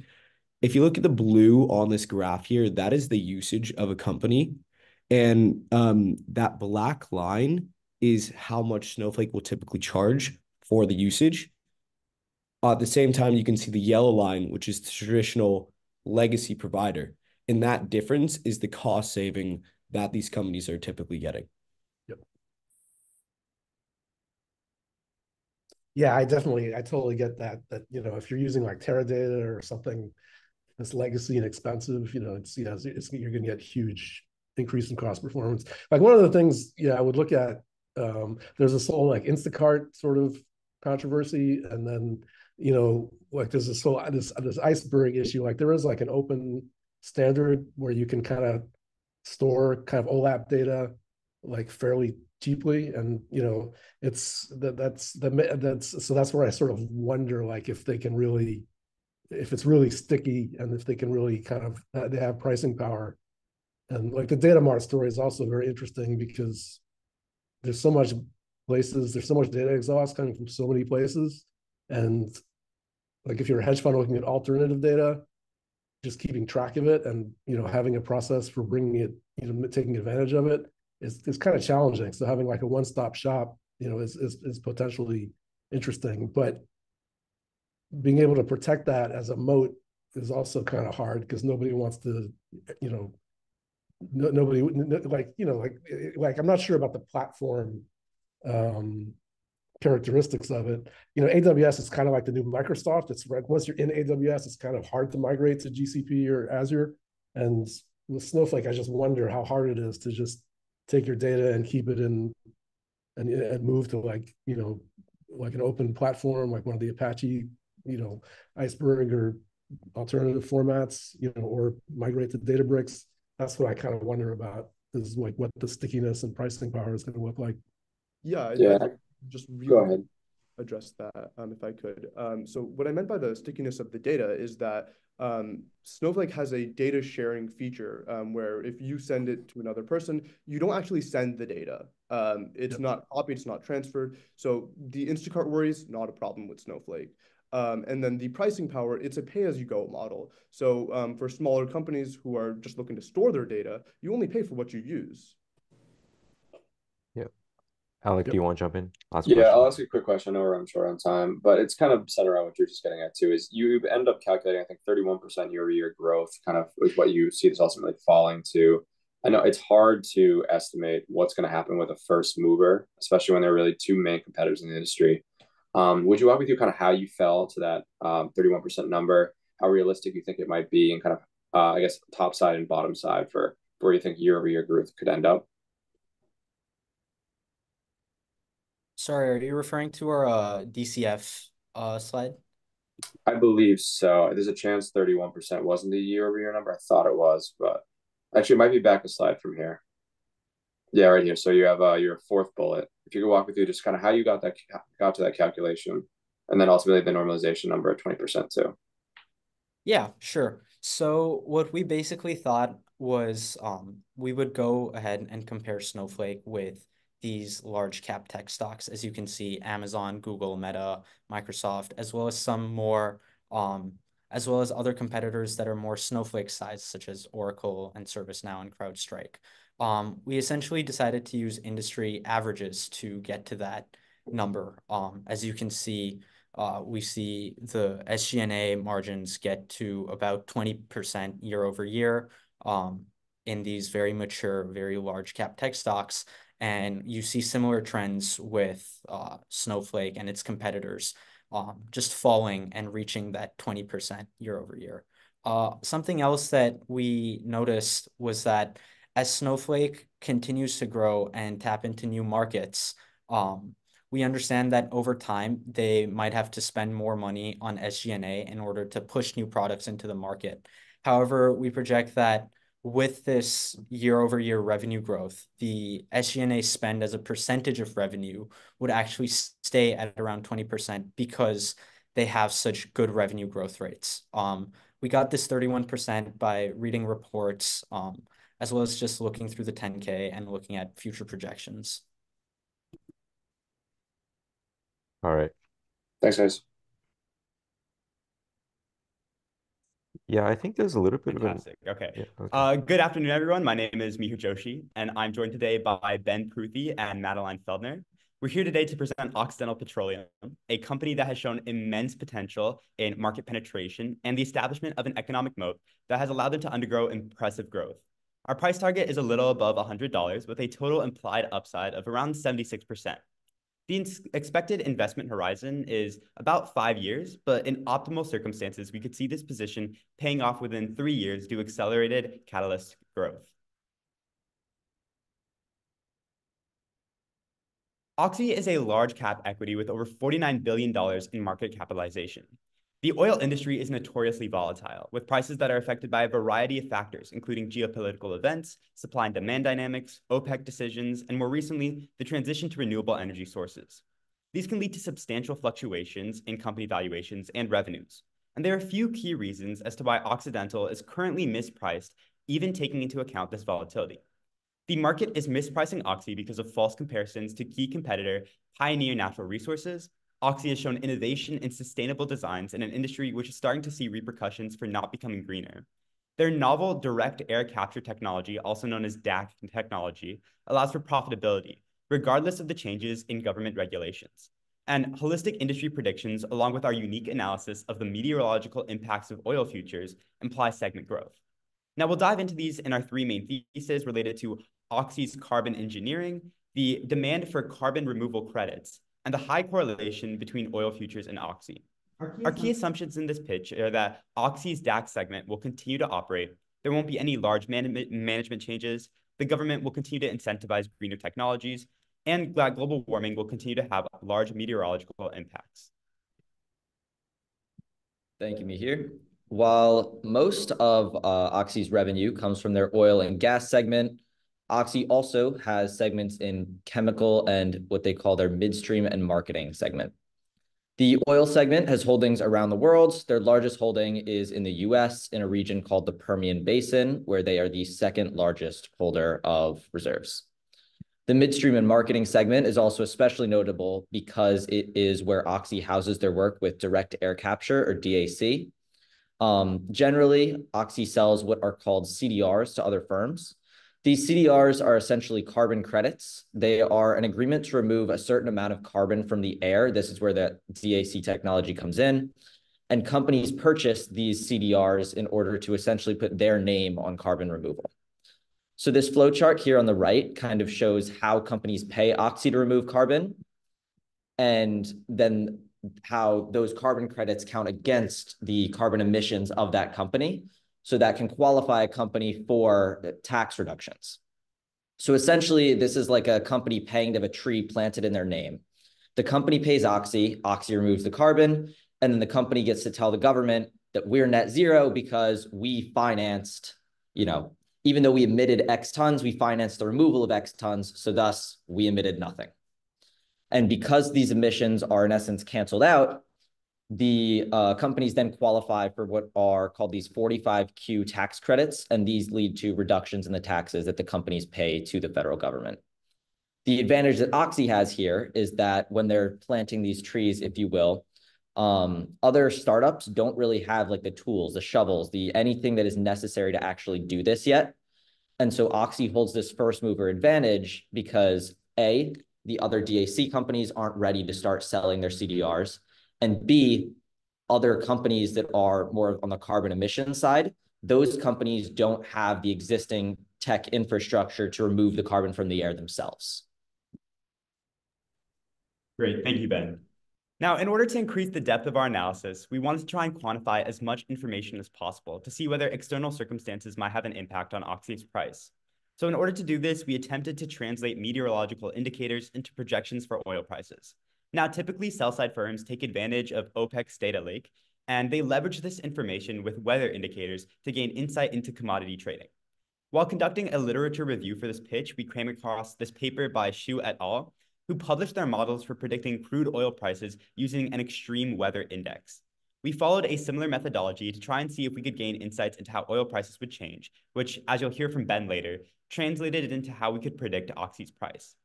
The big key takeaway here is that we were trying to see how similar the changes in extreme weather and the changes in the prices of the West Texas Intermediate oil futures were. Now, in practice, this kind of regression analysis can be used to understand how changes in one variable, like some economic indicator represented by EWAT, might affect another variable, like the returns of an investment over time. The alpha and beta values were estimated using ordinary least squares to best fit the available data, and the standard error term captures the randomness and noise in the data that is not explained by the model. Now, in accordance with how Xu et al. Simplified their calculation, we conducted an exponential regression to track how their correlation changes as the time horizon increases. As you can see, it came up with a total R-squared value of around 94%, which creates about 100% correlation when rounding up between our R-squared values and the investment as well as the EWA. This allowed us to inform a 12% growth projection in our oil gas revenue, which we modeled into our DCF. Taking a quick overview of the oil and gas industry, oil and gas are the world's most influential segments within the global energy market, involved with the production, storage, and distribution of oil. Major factors which affect oil prices are economic growth, international supply, and demand within the transportation sector. For example, OPEC controls 72% of the world's oil reserves, and its target production values can greatly influence global supply, which affects price. That being said, looking internationally, OPEC has been decreasing its distribution worldwide, and the US and China are increasing their oil reserves to adapt to OPEC's pivot. A new challenge facing the oil industry is how each company will navigate the transition to climate-focused business practices. These industry-wide goals of transitioning to clean energy and responding to geopolitical tensions will impact the oil industry heavily in 2024. First, let's look at clean energy. Examples of green, domestic, international policy include the United States Infrastructure Investment and Jobs Act, along with the EU's Net Zero Industry Act, which both regulate and incentivize a clean energy transition. For example, the Infrastructure Investment and Jobs Act dumps $7 billion directly into direct air capture facility funding. Further, by 2027, the ICAO will require all airlines to offset annual emissions with some sort of carbon credit. Geopolitical tensions within Russia and the Middle East will also influence oil prices in 2024. The evolving situation in these areas will increase energy price volatility as well as implications for international trade, which increases the demand for U.S. oil. This can be exemplified with the case between Russia and the UK, where the UK has turned to its own oil due to geopolitical tensions. Thirdly, the demand for the pure oil segment within big oil companies themselves is rising slowly by only 0.4 million barrels per day in 2024. So oil companies are beefing up their non-oil segments to catch more demand. Increasing investments in biofuels, chemicals, and carbon capture begin to assume more R&D investment. Thank you, Maddie. In terms of competition, Oxy may be priced as its key competitor in the Permian Basin, that would be Pioneer Natural Resources, or its competitors in the big energy and carbon capture space. The overarching difference that we're going to see here is that Oxy is very diversified. Oxy has holdings all over the world, unlike Pioneer, which is really concentrated in the Permian Basin. And unlike its big energy and carbon capture competitors, Oxy is involved in multiple industries.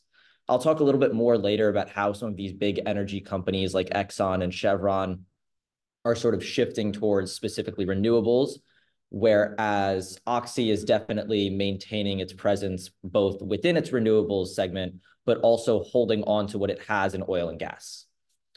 Furthermore, according to Oxy CEO Vicky Holub, because the competitors are divesting from oil and gas while Oxy reinvests its revenue from renewables back into oil and gas, this is going to position Oxy to capitalize on increasing oil prices more than its competitors in big oil. That would be Exxon, Chevron, BP, etc. It is also worth noting that Exxon has announced plans to acquire Pioneer. So that would be our box here on the left being acquired by Exxon. It's just really important to note, however, that the merger is being investigated by the FTC currently. And there's a really large spread between the acquisition price and the current Pioneer share price, which means that the market is implying a lot of uncertainty about whether this deal actually goes through at the price mentioned. Thank you, Ben. For our first investment thesis, we will focus on the demand increase and operating expenditure decrease Oxy's direct air capture facilities create. Touch on the DAC technology itself. Direct air capture facilities use solar energy-powered fans to capture CO2 from the atmosphere. Liquid sorbents within the DAC draw in carbon to create pure CO2. This pure CO2 can be stored underground or used in other carbon products. These facilities plan to remove 500,000 tons of CO2 per year. Oxy is the industry-wide first mover in the DAC space. Its largest facility, Stratos, plans to open in 2025. DAC 1 and DAC 2 plan to open in 2024. Huge investment in these technologies are noted by the represented $550 million and $1.2 billion investments from BlackRock and the U.S. Department of Energy. These DACs create new lines of businesses and major profit opportunities. First, Oxy has a major profit opportunity with carbon removal credits. Oxy notes 90% of captured CO2 will be available for CDR sales. The other 10% will be used to enhance their already great oil segment.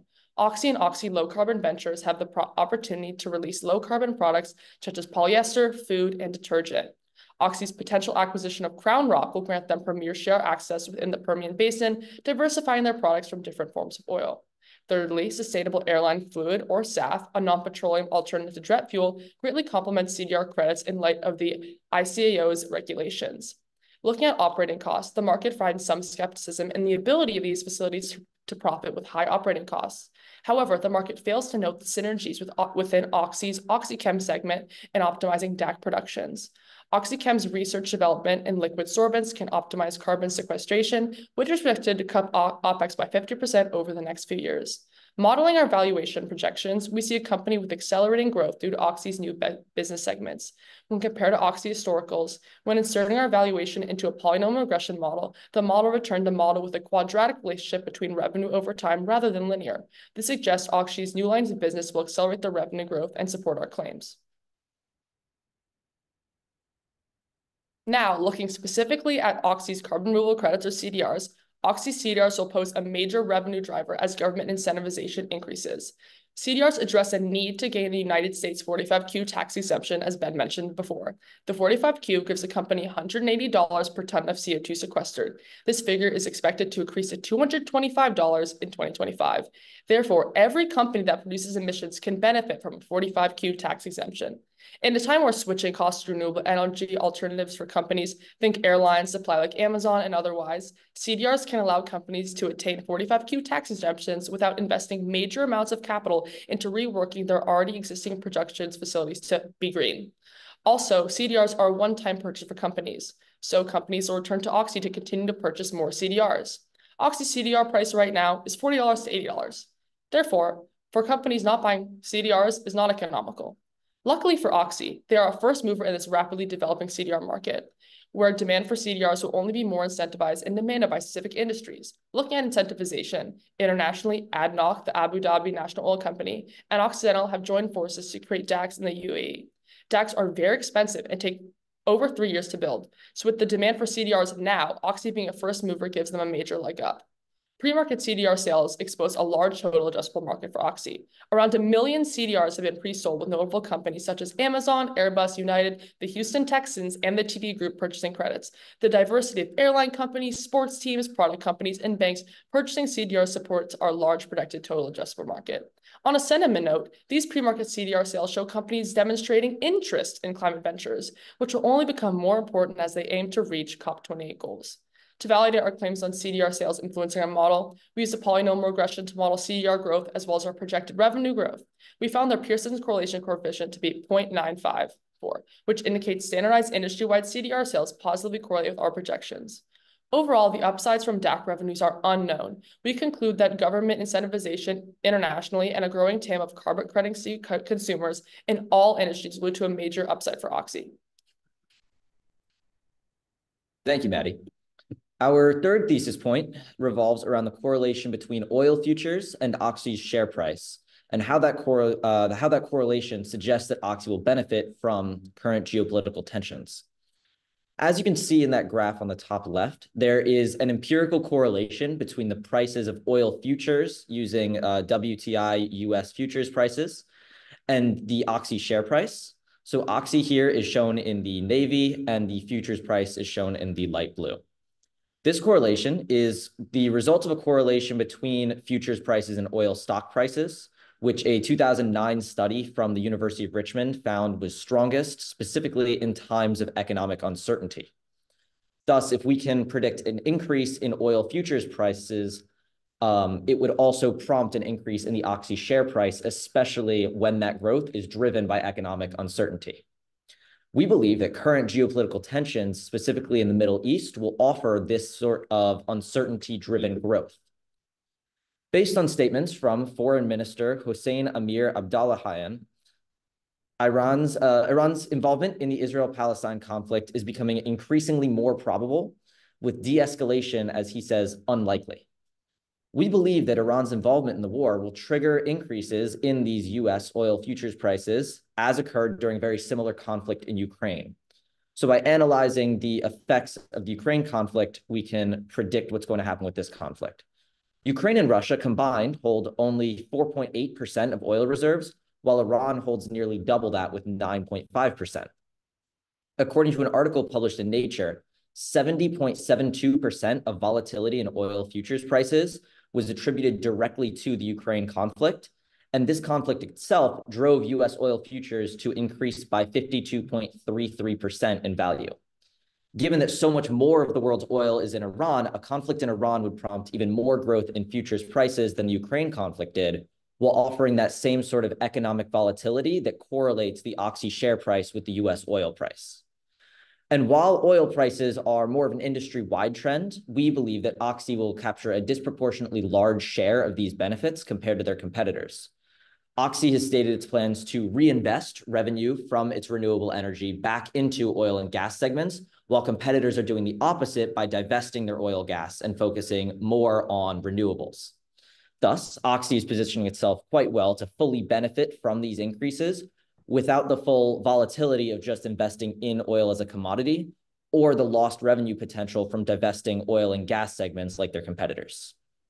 All right, guys, you're already 1 minute Great, thank you, over, Ben. so wrap it up quick. So for the technical side of this pitch, we conducted a full discounted cash flow valuation model alongside a comparable companies analysis. If you have any questions about how these numbers were calculated, I'd be happy to answer them in the Q&A section. But right now, I'll just mainly be highlighting the key assumptions and projections that were used for the model. The growth rate for oil and gas segment came from the meteorological indicator calculation from a previous slide. And then in terms of the other segments, due to the intrinsic volatility of the oil industry, we wanted to have these projections be quite conservative. So nearly all percentage of revenue, percentage of COGS, and percentage growth metrics were straight lined as followed by sell side. In the cash flow build and leverage ratios, we found the most significant leverage ratio to be debt over EBITDA. This is because the oil industry is very CapEx intensive, thus causing a significant investment in physical assets. The accepted threshold of a good debt to EBITDA leverage ratio in the oil industry is below a 0.9. So in all our projections, we were excited to see less than 0.6.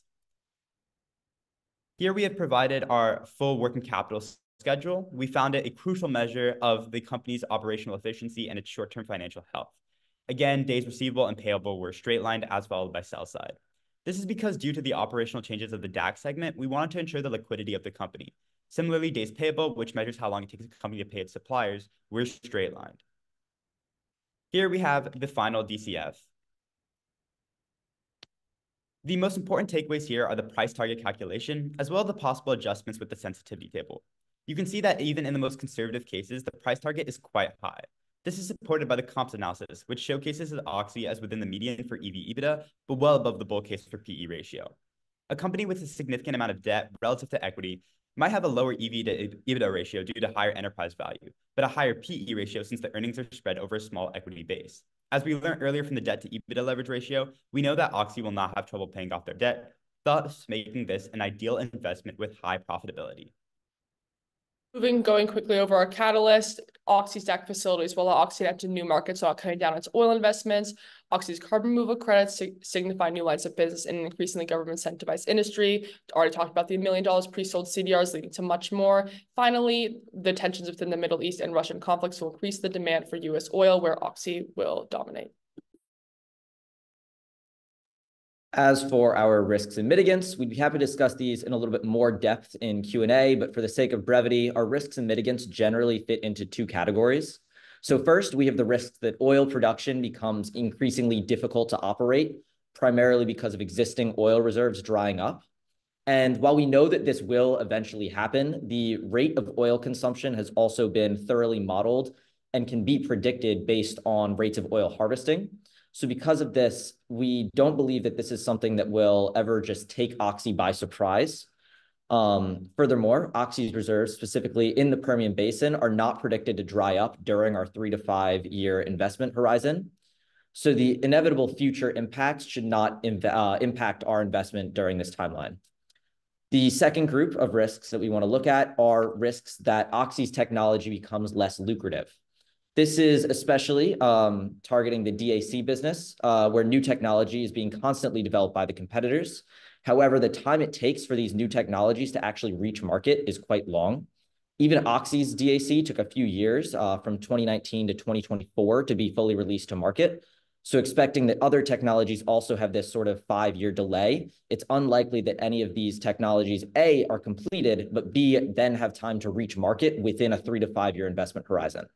And lastly, as for the risk that the government stops incentivizing green energy through these 45Qs, we don't believe that this will be an issue over the next 3 to 5 years because the next election cycle will either preserve the current executive administration, which increased the benefits of 45Qs over the last 4 years, or reinstate President Donald Trump, who was the president who had originally introduced 45Qs in the first place. Thank you. All right. You guys are 6 minutes over, so we'll take like one question, maybe two. Drew, you mind if I take it?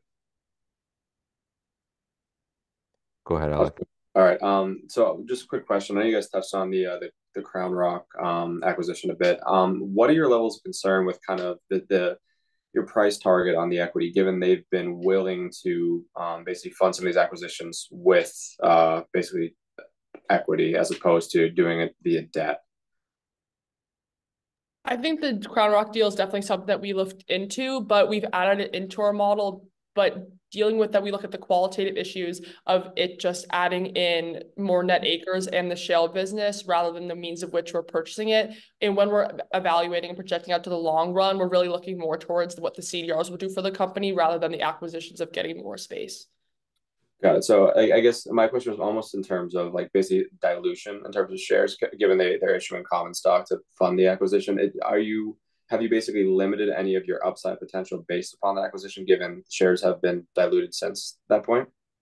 Yeah, so in our inherent valuation, we're focused more on company valuation, implied valuation of the company itself. A dilution of ownership, market perception, like a complex valuation because of the acquisition of Crown Rock will definitely all play a role into how Oxy can continue going forward.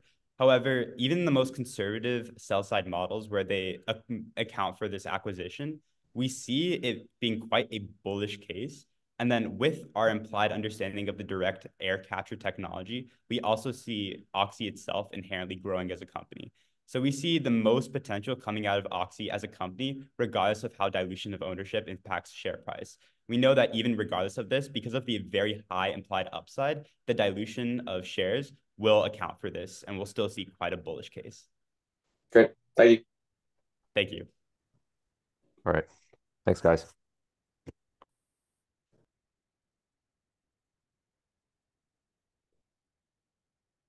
Awesome.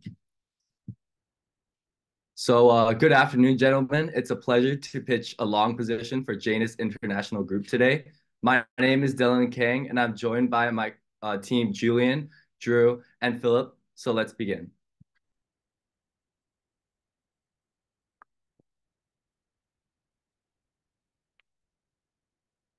So Janus International is a hidden gem in the self-storage market that IPO'd in June 2021 and experienced accelerated derating into 2022 before most recently gaining some traction. Janus holds a dominant 60 to 70% market share in the self-storage space with a robust value proposition, premium pricing power, and strategic acquisitions. The accelerating adoption of Janus's proprietary Noki smart access system, coupled with strategic expansion from its construction of a manufacturing plant in Poland, positions Janus to effectively capture the growing European market and benefit from organic growth in the United States. Despite short-term volatilities, Janus's resilience and growth drivers are poised to catalyze a market reevaluation in the industry as the industry currently misunderstands cyclicality. Janus boasts a strong 170% free cash flow conversion, underlining its strong cash generation capabilities and ability to rapidly deleverage themselves from M&A opportunities. Despite recent adjustments in market value, Janus still trades below its all-time high and at a 25% multiple discount to peers, despite being the only premium full-service provider offering an attractive entry point for investors. As the market leader in providing self-storage equipment and solutions for operators worldwide, with 93% of its revenue coming from North America and 7% international, Janus International Group is comprised of three businesses. R3, Renovate, Rebuild, Replace, which makes up 31% of its revenue and focuses on modernizing and repairing existing storage units. Next is New Construction, which makes up 37.6% of revenues and focuses on planning, manufacturing, and installation of storage facility components. And lastly, Commercial Doors, which makes up 31.4% of revenues and allows Janus to produce and supply rolling and sheet doors for warehouses, barns, garages, and similar facilities. Now I'm passing it off to Philipp for an industry overview. Self-storage is a highly fragmented industry in the US, both in terms of suppliers and customers. In terms of customers, non-institutional REITs and institutional REITs control about 65% of the market, with the rest being large self-storage providers like Public Storage and U-Haul. As mentioned, JBI is the market leader and, according to our research, could be considered the only full service provider in this expanding industry, expected to grow at a CAGR of 4.4% to 72 billion in 2029. Capacity utilization is at an all-time high of 95%, and providers are rushing to build more quality operations, especially in Europe, where only 6% of the population currently use self-storage and many don't have access at all. The industry is highly defensive and non-cyclical, as shown by the fact that self-storage REITs gained 5% in 2008, while other REITs posted negative returns, including dividends of 37.3% on average due to the housing crisis. Ongoing housing trends of downsizing due to rising rents and limited space in highly urban areas are some of the key drivers of industry growth. For example, in 1988, only 2.7% of Americans used self-storage, compared with a quarter of Americans having used self-storage at some point nowadays. We believe JBI's three-pillar strategy allows it to benefit disproportionately from industry dynamics. With 60% of facilities being over 20 years or older, the street assumes Janus's R3 segment will be a key growth driver, as the company can provide many value-adding components, such as the smart lock entry system Noki and the security provider subsidiary ACT, that non-specialized competitors simply can't. This aligns with trends such as millennials seeking automated access and digital communication with operators. Furthermore, new construction will provide growth opportunities, primarily based on conversions of big box retail spaces and commercial space in urban areas to self-storage facilities. I'm now passing it on to my colleague, Drew.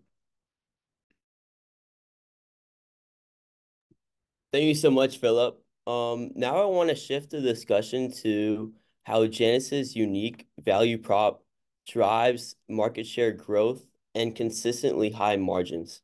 So let's start with a case scenario. You're a self-storage operator and you want to build more units or modernize old ones. Would you rather go to a small local supplier that usually has late delivery times and won't even provide value-added services, or would you go to Janus, which has a network of over 140 GCs around the country and provides free value-added across the whole project lifecycle? Well, I guess here's your answer. Janus is such a great company, we believe, with a near monopoly in the self-storage industry because of its position in the value chain. Doors and locks represent only 5 to 10% of a total project cost, yet you can't sell a unit without these. So the mission criticality, in addition to the small percentage of the total project costs, lend themselves to pricing power. So we see Janus benefiting from consolidation of the self-storage market into the hands of large institutions because of the value-added services and the superior reliability, 20 plus years of relationships. So why does this opportunity exist? First is a rotation in shareholder base. In February 2018, Clearlake acquired Janus and became its largest shareholder, even until when Janus IPO'd in 2021. Under their partnership, Janus completed several accretive activities, including the purchase of 7 acquisitions and the development of new access control technology. This sell-off, however, since the IPO, Clearlake has gradually reduced ownership through block trades from 53 million shares to 22 million. And the sell-off has put short-term pressure on the share price, and this shift in shareholder base presents an opportunity for investors to capitalize on Janus's strong fundamentals at a discount. This value dislocation has been furthered by management's early blunders when Janus's EBITDA guidance missed in 21 and attracted scrutiny from the street. But now Janus has been posting conservative guidance in 2022 and 2023. And the lack of discussion on sell-side reports indicates that these low growth guidance are skewing the street's projections of the business.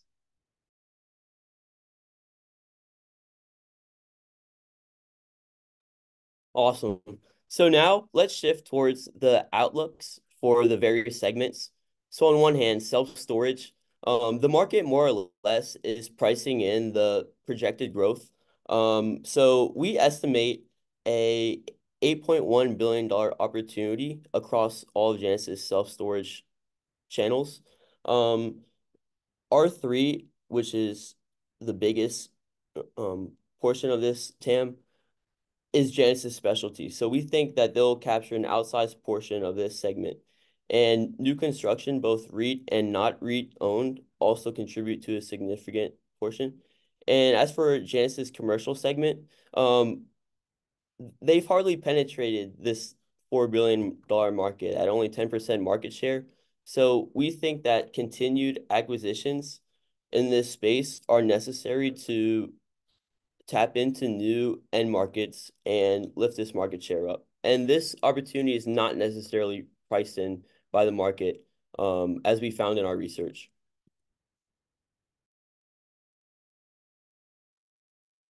So for our first thesis, the street currently is opting for an overly simplistic explanation by considering the driver of self-storage demand to be housing starts. With expectations of housing starts to drop, as shown from the sell side quotes, this is adversely affecting the street's outlook on Janus as top line growth aligns with management's conservative guidance of roughly 4 to 6% under the assumption of declining occupancy levels, which is currently floating at around 92% above the 85% historical levels.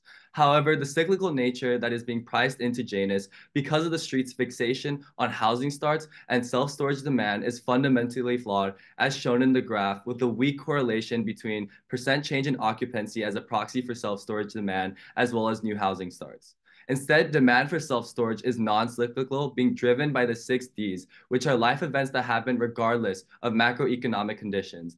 In fact, during the global pandemic, the self-storage industry sustained occupancy rates 10% higher than the historical average, and these levels have continued and throughout 2023, even after the supposed COVID tailwinds were dissipating. In the bottom right graph, the DIPP for Janus in 2019 is not consistent with the market's understanding of cyclicality, as the US experienced near all-time high levels of housing starts with 1.54 million in December 2019 alone. Then, when the pandemic arose, Janus grew across segments, but especially commercial, where the fragmented customer base represents a breadth of customers from hospitals, hotels, stores, and individual homeowners. The pandemic spurred life events for a steady 93 to 95% occupancy rate during late 2021 into 2023, even as COVID subsided, demonstrating the non-cyclical demand for self-storage that will remain resilient post-COVID. In fact, since 2017, occupancy levels have been floating above 90%, even despite a global pandemic and fluctuations in housing starts. Thank you, Dylan. The Noki smart entry system.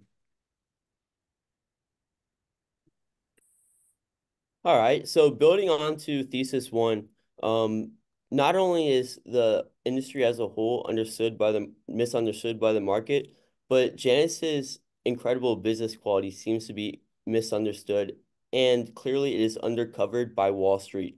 So Janus is currently trading at an 8.4x multiple, which is on par with a low margin industrials company. And considering its stellar business quality, we think that it should be trading more in the 10 to 12x range. And the Wall Street currently projects 4% growth for the next 2 years. And this is a byproduct, in my opinion, of the really appallingly low coverage it receives.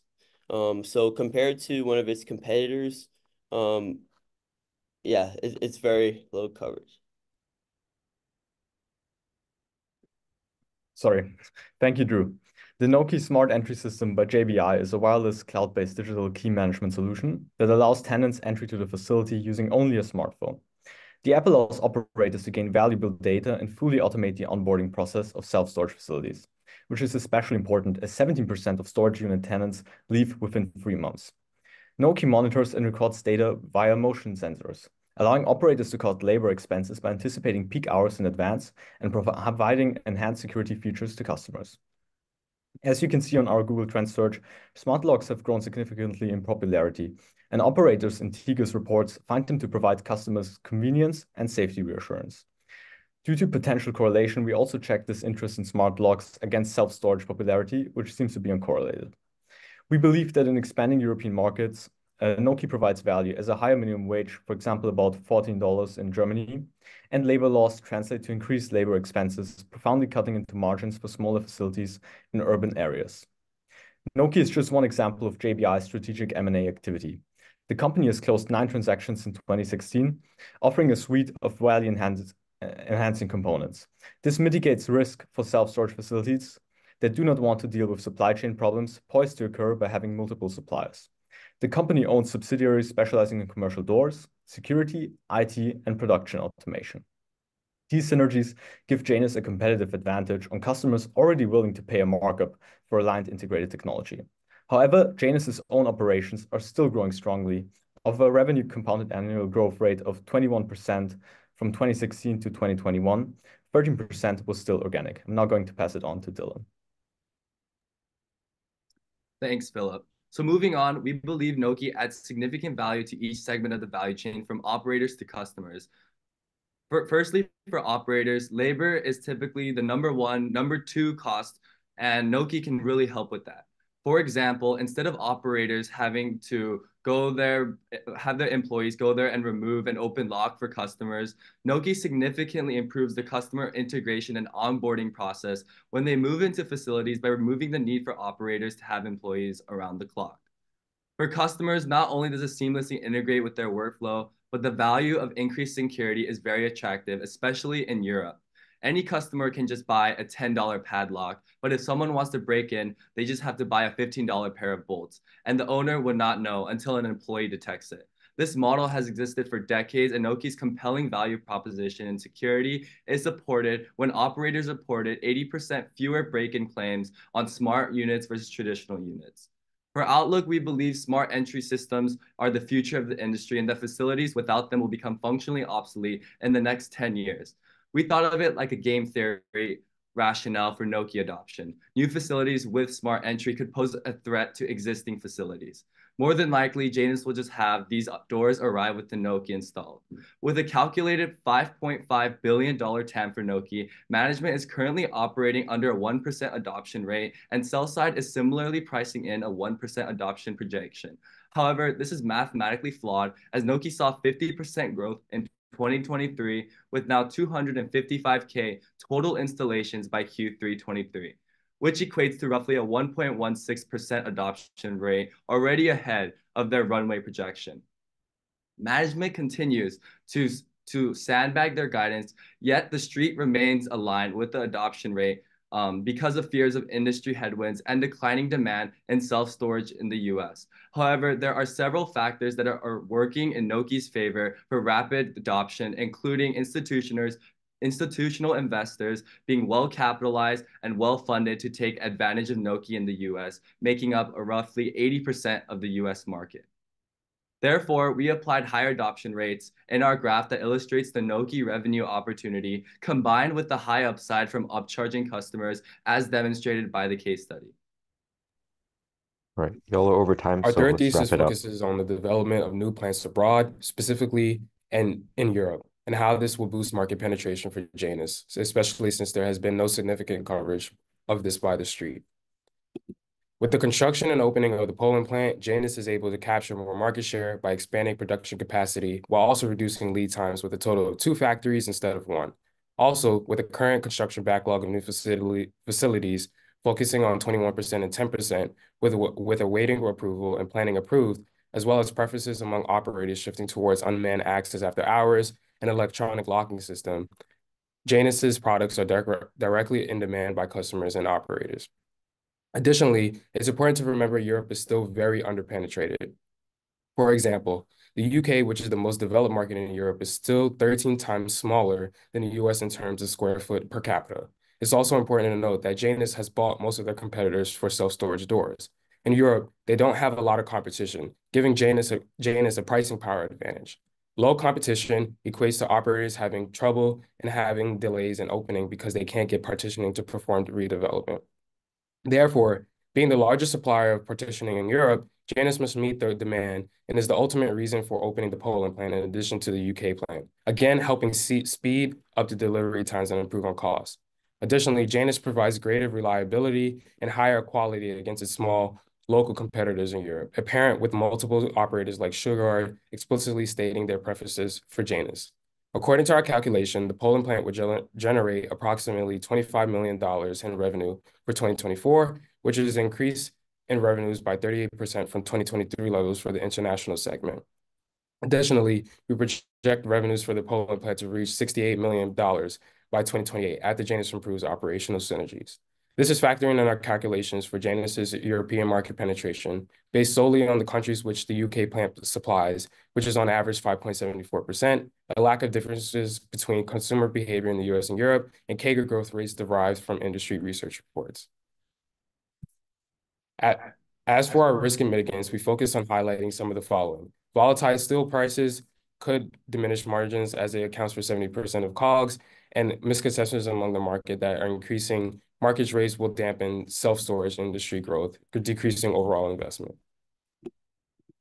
And it appears as if we're pretty low on time, so I'll just show our appendix. So here are our case assumptions as well as our sensitivity table at the bottom.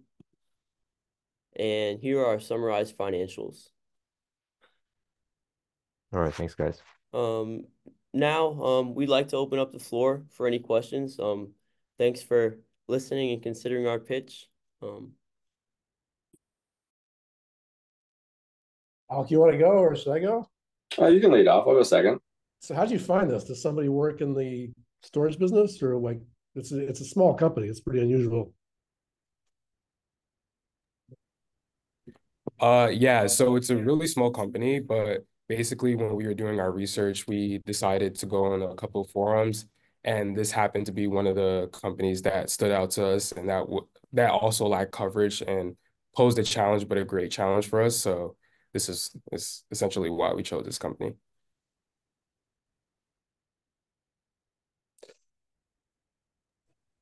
I can give the So second. yeah, go ahead.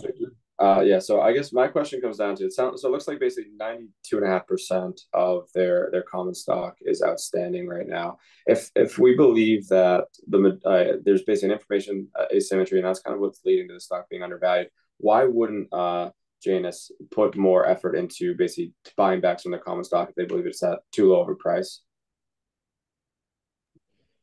Yeah, we actually came across that in our research. So Clear Lake, as of last week, they've totally exited their investment.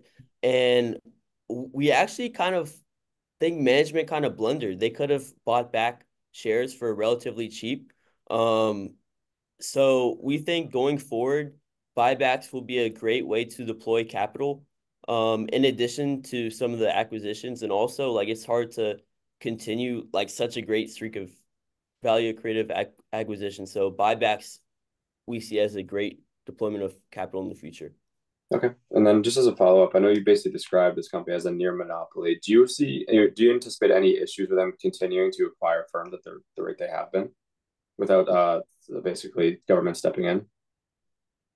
Yeah, so so in the US, they're currently boasting a market share of roughly 50%, and a lot of their competition regarding the US are a lot of these regional players who are definitely still considered competition, and especially in regards to Noki, the key advantage that the Janus has in the US, and we don't think, because even though it is a proprietary technology, there's still a lot of companies rolling out similar products like Noki, but Janus's main competitive advantage is the data that they are collecting, and so they can shift Noki and upgrade it based off of this new data that a lot of these companies don't have because of the lack of adoption. And so Janus has this first mover advantage. And then moving on to Europe, and the European market is extremely fragmented, and Janus is in a very good position based off its legacy operations to seize a lot of this growth in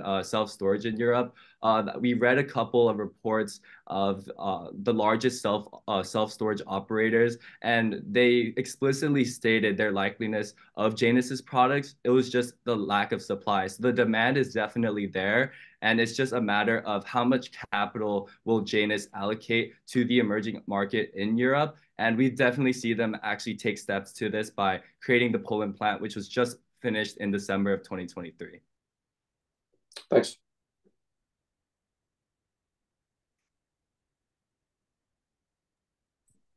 Awesome.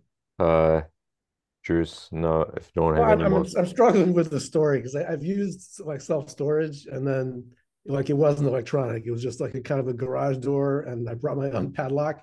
And but you're kind of, it sounds like you're kind of, picture I'm getting is it's kind of a roll up of some providers to the self-storage industry, and you feel like it's established like a monopoly position, and you feel like there's going to be a lot of growth in this in the adoption of the electronic like locking. Is like can you walk me through the story kind of in those kind of terms, and then show me like where it has like is this an excellent business that has like amazing margins and where there's going to be growth, over time? I could also take this question. So regarding Janus, we've obviously seen them take a lot of accretive inorganic growth in the past.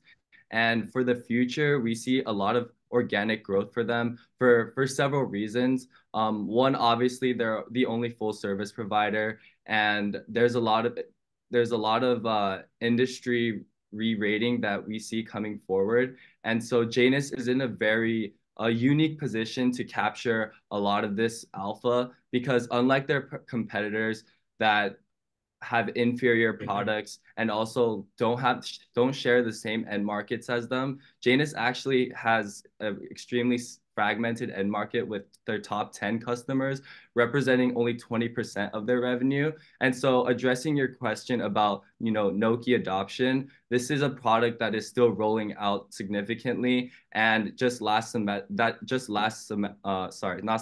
year experienced 50% growth, but was only starting to get embedded since 2022, even though they acquired it in 2018. And so that's our perspective on the Noki adoption. We see a growth runway significant in Europe, and we see this misunderstood cyclicality of the demand for self-storage to really help propel organic growth for the future.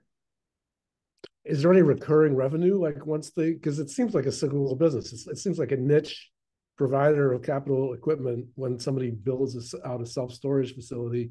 It seems pretty cyclical. Is there a recurring revenue story? Yes, so there is a recurring revenue story, especially with Noki. They get roughly $8 a unit for each installation of Noki. And obviously, we see a lot of installations growing in the US. So it's $8 per unit, like when they build the unit. So it's $8 each year for each installation that they have to pay, because it's electronic and there's software embedded within it that's constantly being updated. But yes. Interesting. All right. Yeah, I mean, that's an interesting story. If like this thing takes over and you take something that was a capital, cyclical capital equipment kind of thing and make it kind of a SaaS thing where you can get a cut, based on providing like data and value. I mean, there's something interesting there, maybe. Yeah, so with Noki in the European segment as well, one of the largest self-store operators, so Janus's customers in Europe, actually stated, they understand the value proposition for Noki. It's just a matter of fact that they wanted to see it succeed first in the United States. And obviously, we're seeing that significant growth in 2023. New installations, with just a recent announcement earlier this year across one of the largest operators in the US, rolling it out across all of its facilities. And so we expect that in 2024, a lot of these European operators will start to accelerate adoption as well. Could you see private equity taking an interest in something like this? Definitely. With something that we found was that a lot of PE firms were buying out smaller operators. So I think as like PE firms like Blackstone acquire more like smaller operators, when they are doing the refurbishment, which is a part of Janus's R3 business, they'll want to have this new technology within their facilities. And that was something that we mentioned in our risk and mitigants, the consolidation of the industry. But then again, it also benefits Janus in a way because, again, Noki is a part of something that they will implement when they're refurbishing these new facilities. So I definitely think like private equity firms will like this new technology within their storage facilities. All right. I think we're going to wrap it up now. Thanks to the last team for showing up, and thank you all the participants and all the viewers for showing up this afternoon. Hope it was entertaining for you all. And yeah, thanks.